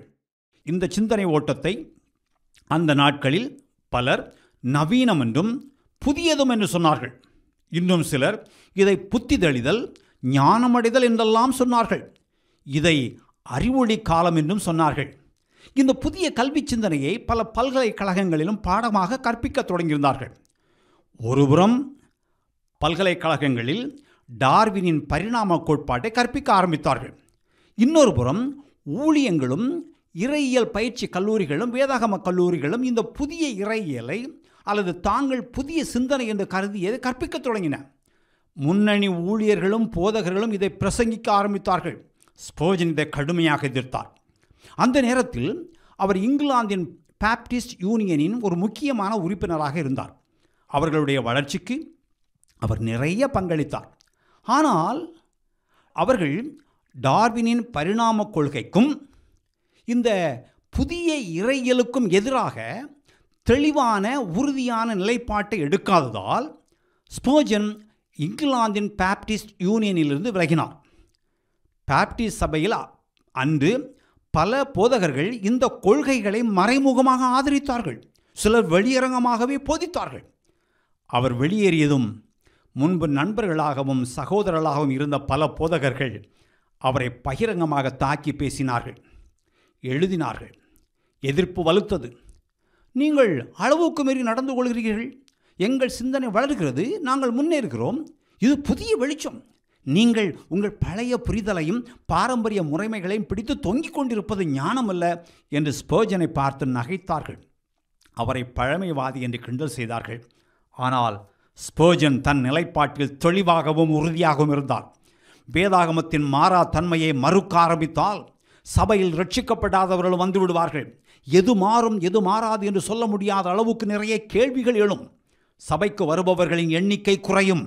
ஜபக்கூட்டங்கள் உயிரற்ற வெற்றுக்கூடுகளாகிவிடும்.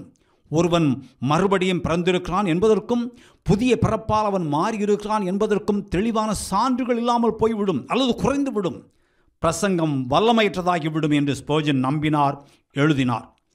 தேவனுடைய வார்த்தை தவறாதது என்ற ஸ்பர்ஜனின் நிலைப்பாட்டை காலமும் உறுதிப்படுத்துகிறது. புதிய சிந்தனை என்று அழைக்கப்பட்ட கொள்கைக்கு எதிராக அவர் கட்டுரைகள் எழுதினார். எதிர்ப்புகள் வலுத்தன. அநாத இல்லங்களுக்கும் முதியோர் இல்லங்களுக்கும் இதுவரை உதவியவர்கள் தங்கள் உதவிகளை நிறுத்தினார்கள். இழப்புக்கள் ஏற்பட்ட போதும் நட்டங்கள் வந்தபோதும் அவர் தன் நிலைப்பாட்டிலிருந்து தடம் புரளவில்லை. பிறரை பிரியப்படுத்துவதற்காக அவர் சத்தியத்தை சமரசம் செய்யவில்லை அல்லது சத்தியத்தின் தரத்தை குறைக்கவில்லை. புதிய சிந்தனையை பற்றி சத்தியத்தின் சாவு என்ற தலைப்பில் ஒரு கட்டுரை எழுதினார். தான் மனிதர்களுக்கு அல்ல, தேவனுடைய வார்த்தைக்கு எதிரான போதனைக்குத்தான் எதிரி என்று விளக்கிய பிறகும் அவரை தூற்றுவதையும் தாக்குவதையும் பலர் நிறுத்தவில்லை. ஸ்பர்ஜனுக்கு அப்போது 50 வயது இருக்கும். அவருடைய உடல்நிலை மோசமாகிக் கொண்டே போனது.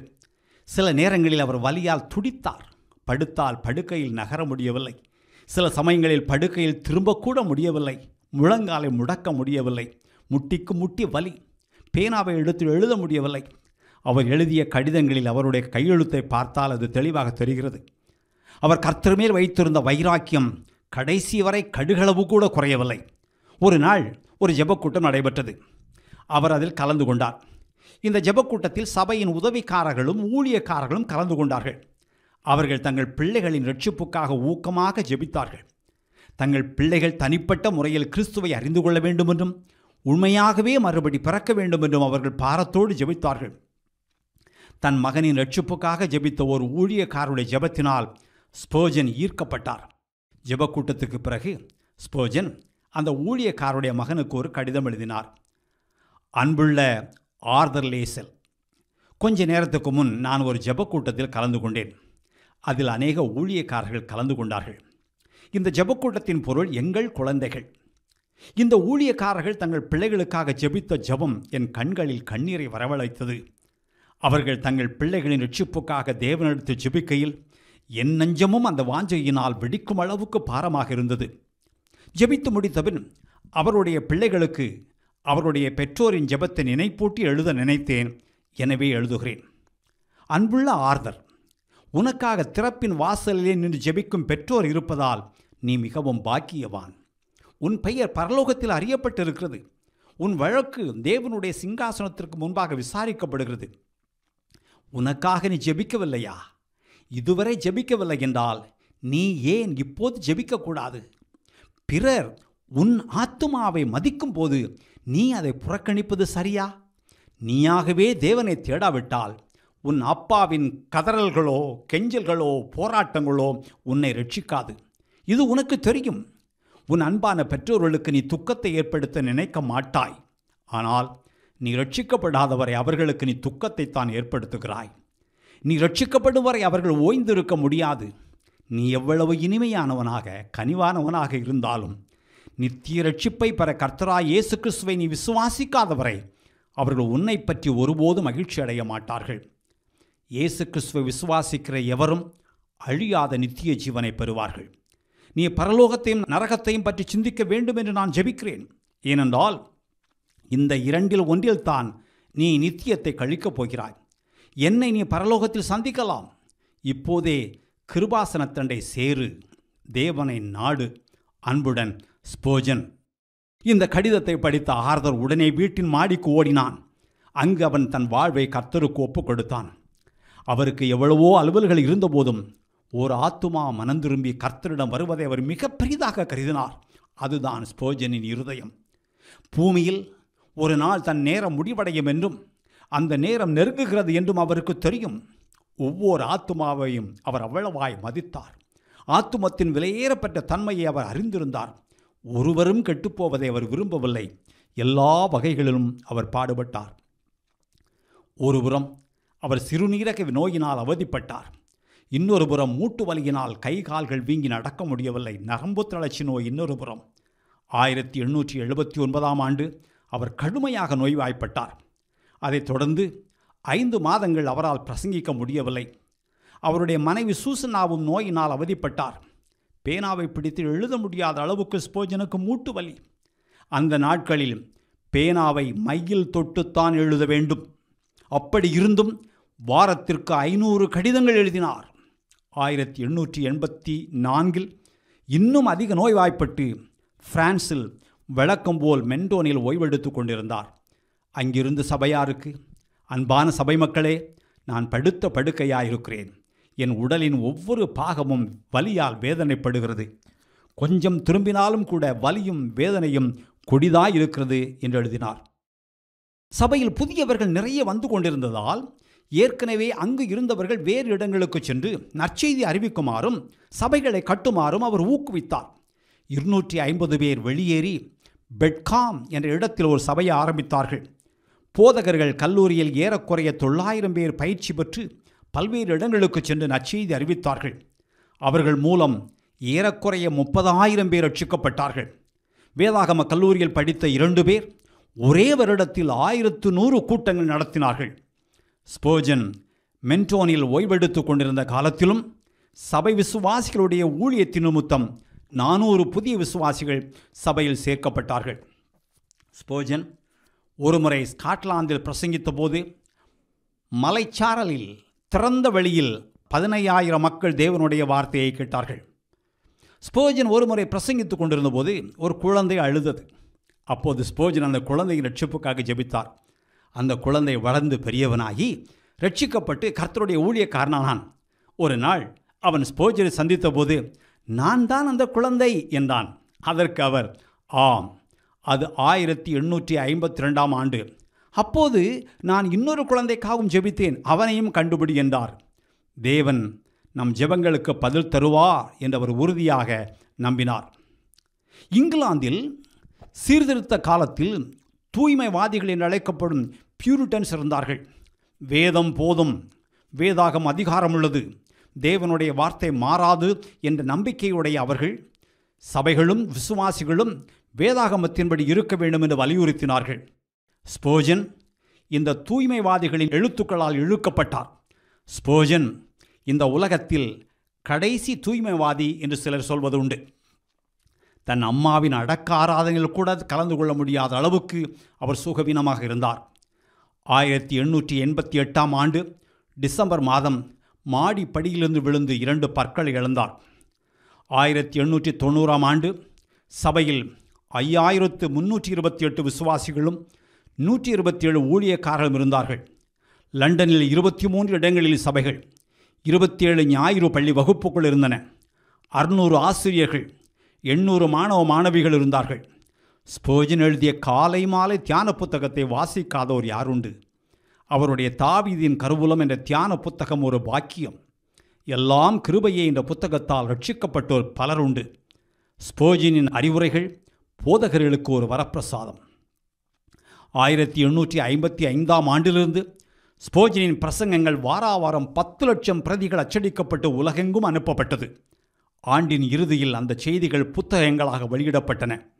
அவருடைய 3561 பிரசங்கங்கள் அடங்கிய 63 புத்தகங்கள் உள்ளன. நாளடைவில் இந்த செய்திகள் பிற மொழிகளிலும் மொழிபெயர்க்கப்பட்டன. அவருடைய மரணத்திற்கு பிறகும் 25 ஆண்டுகள் இவ்வாறு வாராவாரம் அனுப்புவதற்கு போதுமான செய்திகள் இருந்தன. ஏனென்றால் அவர் வாரத்திற்கு 3 முறை பிரசங்கித்தார். 1891ஆம் ஆண்டு ஜூன் மாதம் 7ஆம் தேதி மெட்ரோபாலிட்டன் டபர்னாக்கிள் பிரசங்க மேடையில் கடைசி முறையாக பிரசங்கித்தார். ஏறக்குறைய 2 கோடி மக்களுக்கு நற்செய்தி அறிவித்த அந்த வெண்கல குரல் அதற்கு பின் அந்த பிரசங்க மேடையில் ஒலிக்கவில்லை. அடுத்த 3 மாதங்கள் அவர் படுத்த படுக்கையானார். கேள்விப்பட்ட இங்கிலாந்து இளவரசர், மந்திரிகள், பாராளுமன்ற உறுப்பினர்கள் எல்லாரும் அவரை விசாரித்தார்கள். நாளேடுகள் அவருடைய உடல்நலத்தை குறித்த செய்திகளை ஒவ்வொரு நாளும் வெளியிட்டன. 1891 அக்டோபர் 26 இங்கிலாந்தில் உறைபனி காலம் வந்துவிட்டதால் அவர் பிரான்சில் இருக்கும் மெண்டோவுக்கு சென்றார். அவருடைய மனைவி சூசன்னா, அவருடைய சகோதரர் ஜேம்ஸின் மனைவி நெல்லி, அவருடைய செயலாளர் ஜோசப் ஹெரால்ட் ஆக மொத்தம் 5 பேர் புறப்பட்டார்கள்.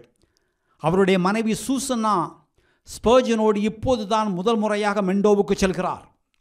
ஸ்பர்ஜன் ஓய்வெடுப்பதற்காக மெண்டோவுக்கு சென்றபோது அவருடைய நோய் நிமித்தமாக படுத்த படுக்கையில் இருந்ததால் சூசன்னாவால் ஒரு முறை கூட செல்ல முடியவில்லை. தேவனுடைய இறையாண்மையின்படி அந்த நாட்கள் பூமியில் ஸ்பர்ஜனுடைய இறுதி நாட்கள் என்று தெரியாமலே அவருடைய கடைசி பயணத்தில் அவரோடு சேர்ந்து செல்ல தேவன் சூசன்னாவை பலப்படுத்தினார்.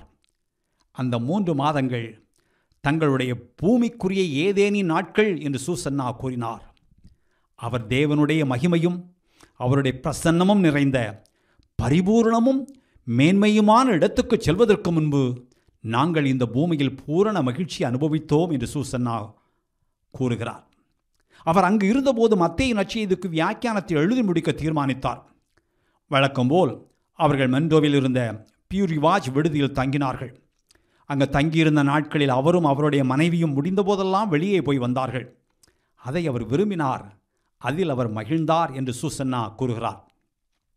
1892 ஜனவரி 20 கடைசி முறையாக அவர்கள் இருவரும் வெளியே போய் வந்தார்கள். அவர் தன் வாழ்நாள் முழுவதும் கீழ்வாதம் நோயினால் அவதிப்பட்டார் என்று ஏற்கனவே சொன்னேன். அன்று மாலை அவருடைய தலையில் ஒரு பெரிய வலி ஏற்பட்டது. வழக்கத்துக்கு மாறாக சீக்கிரமாக படுக்கைக்கு சென்று விட்டார். படுக்கைக்கு செல்வதற்கு முன் தன் செயலரிடம் என் வேலை முடிந்துவிட்டது என்று சொல்லி சென்றார். அதன்பின் அவர் சுயநினைவு இழந்தார். ஸ்பர்ஜனுக்கு அவ்வப்போது நினைவு திரும்பியது. அவர் குணமடைந்து விடுவார் என்று அவர்கள் நம்பினார்கள், எதிர்பார்த்தார்கள். அந்த நாட்கள் அவர்களுக்கு வலியும் வேதனையும் நிறைந்த நாட்கள். ஸ்பர்ஜனுடைய உடல்நிலை மிகவும் மோசமானது. ஜனவரி 28 ஸ்பர்ஜன் முழு நினைவிழந்தார். அவருடைய மனைவி, சகோதரன், செயலர் உட்பட அவரோடு சென்றிருந்த அனைவரும் அவருடைய படுக்கையை சுற்றி முழங்கால் படியிட்டார்கள்.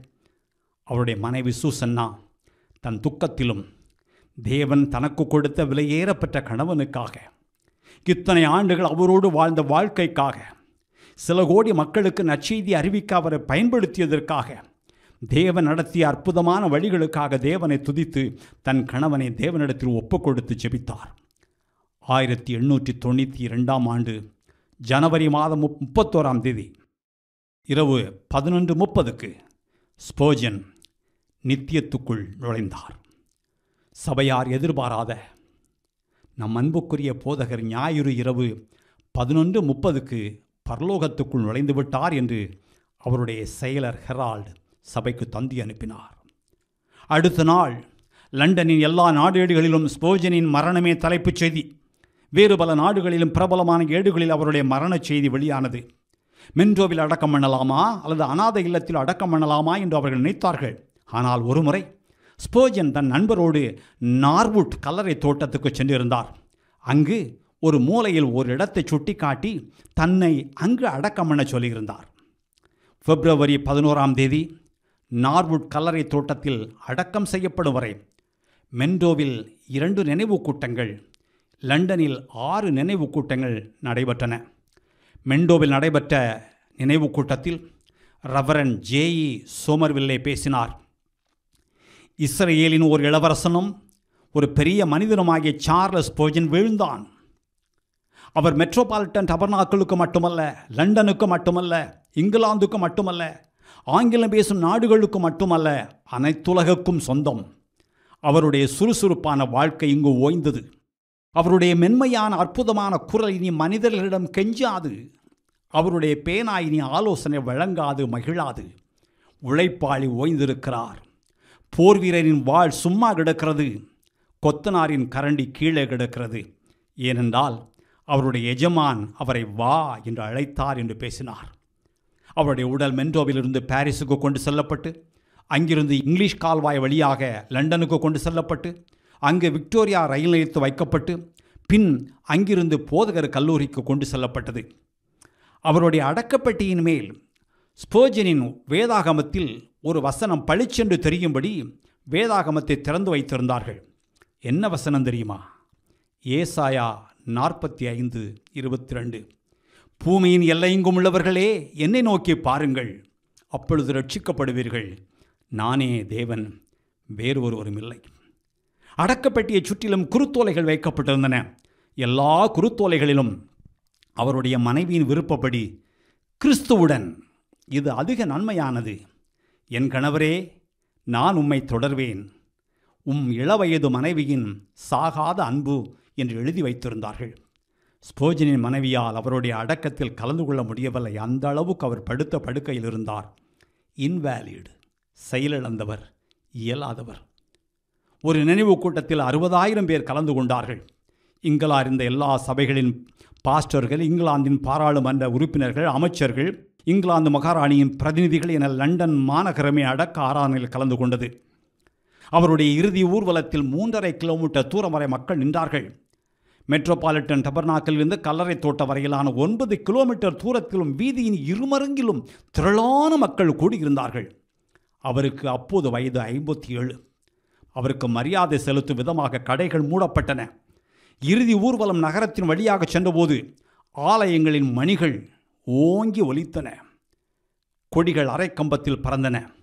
பொதுமக்கள் தங்கள் வீடுகளை அடைத்துவிட்டு தெருவுக்கு வந்தார்கள். அன்று லண்டனில் துக்க உடை உடுத்தாதவர்கள் குறைவு. வீடுகளின் ஜன்னல்களிலும் கதவுகளிலும் ஸ்பர்ஜனின் மேற்கோள்களை எழுதி தொங்கவிட்டார்கள். அவரை வழியனுப்பும் வாசகங்கள் எழுதி வைத்தார்கள்.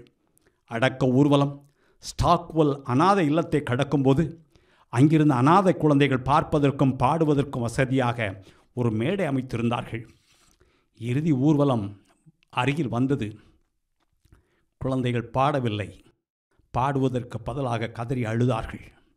ஸ்பர்ஜனின் அன்பு நண்பர் டாக்டர் ப்ரவுன் கல்லறை தோட்டத்தில் ஸ்பர்ஜனை அடக்கம் பண்ணுவதற்கு முன்பு பேசினார்.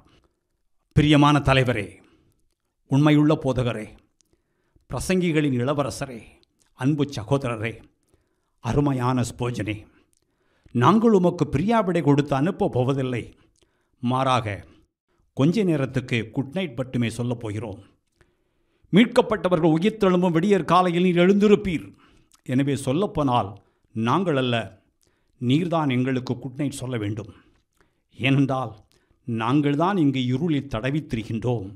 நீர் தேவனுடைய பரிசுத்த ஒளியில் இருக்கிறீர். எங்கள் இரவும் அதனோடு தொடர்புடைய எங்கள் அழுகையும் அதிவிரைவில் நீங்கிவிடும். அப்போது பாடலோடு எங்கள் பாடலும் சேர்ந்து மேகமும் முடிவுமில்லாத அந்த நாளை வாழ்த்தி வரவேற்கும். ஏனென்றால் அங்கே ராக்காலம் இராது. களத்தில் கடினமாக உழைத்த உழைப்பாளியே, உழைப்பு முடிந்தது.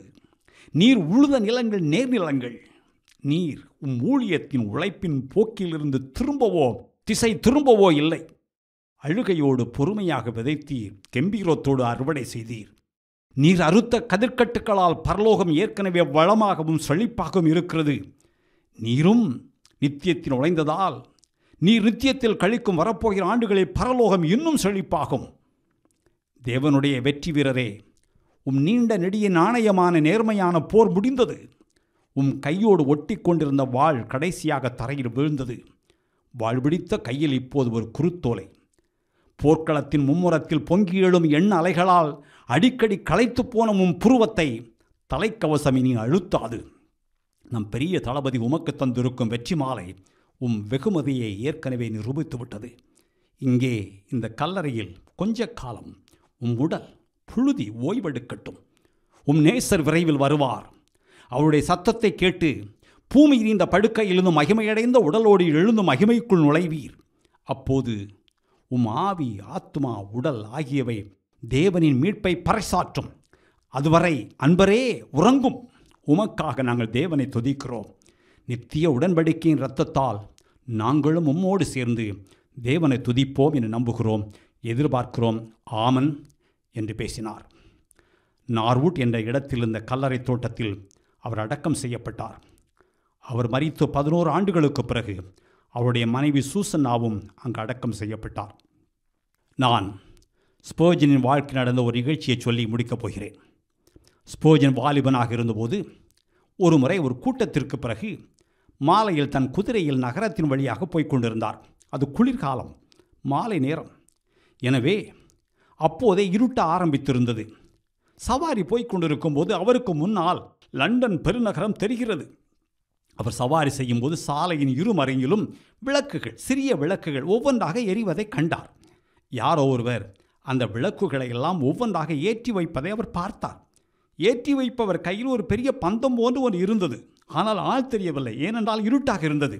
இருட்டில் விளக்கை பார்த்தார், விளக்கிலிருந்து ஒரு வெளிச்சத்தை பார்த்தார். ஆனால் விளக்கேற்றுபவரை அவரால் பார்க்க முடியவில்லை. ஸ்பர்ஜன் இதை பற்றி கூறினார். அந்த விளக்குகளை கொளுத்தியவர் யார் என்று எனக்கு தெரியாது. அவருடைய பெயர், ஊர், வயது, இருப்பிடம் எதுவும் தெரியாது. நித்திய ஜீவன் என்ற புனித சுடரால் ஒவ்வொரு ஆத்துமாவையும் ஒளிரச் செய்வதில் என் வாழ்நாள் செலவழிய வேண்டும் என்று நான் எவ்வளவாய் வாஞ்சிக்கிறேன். என்னால் முடிந்தவரை என் வேலையை செய்யும்போது கண்ணுக்கு தெரியாமல் இருப்பேன். என் வேலையை செய்து முடித்தபின் மேலே இருக்கும் நித்திய மகிமைக்குள் மறைந்து விடுவேன் என்றார். நித்திய மகிமைக்குள் மறைந்தார். ஆமென்.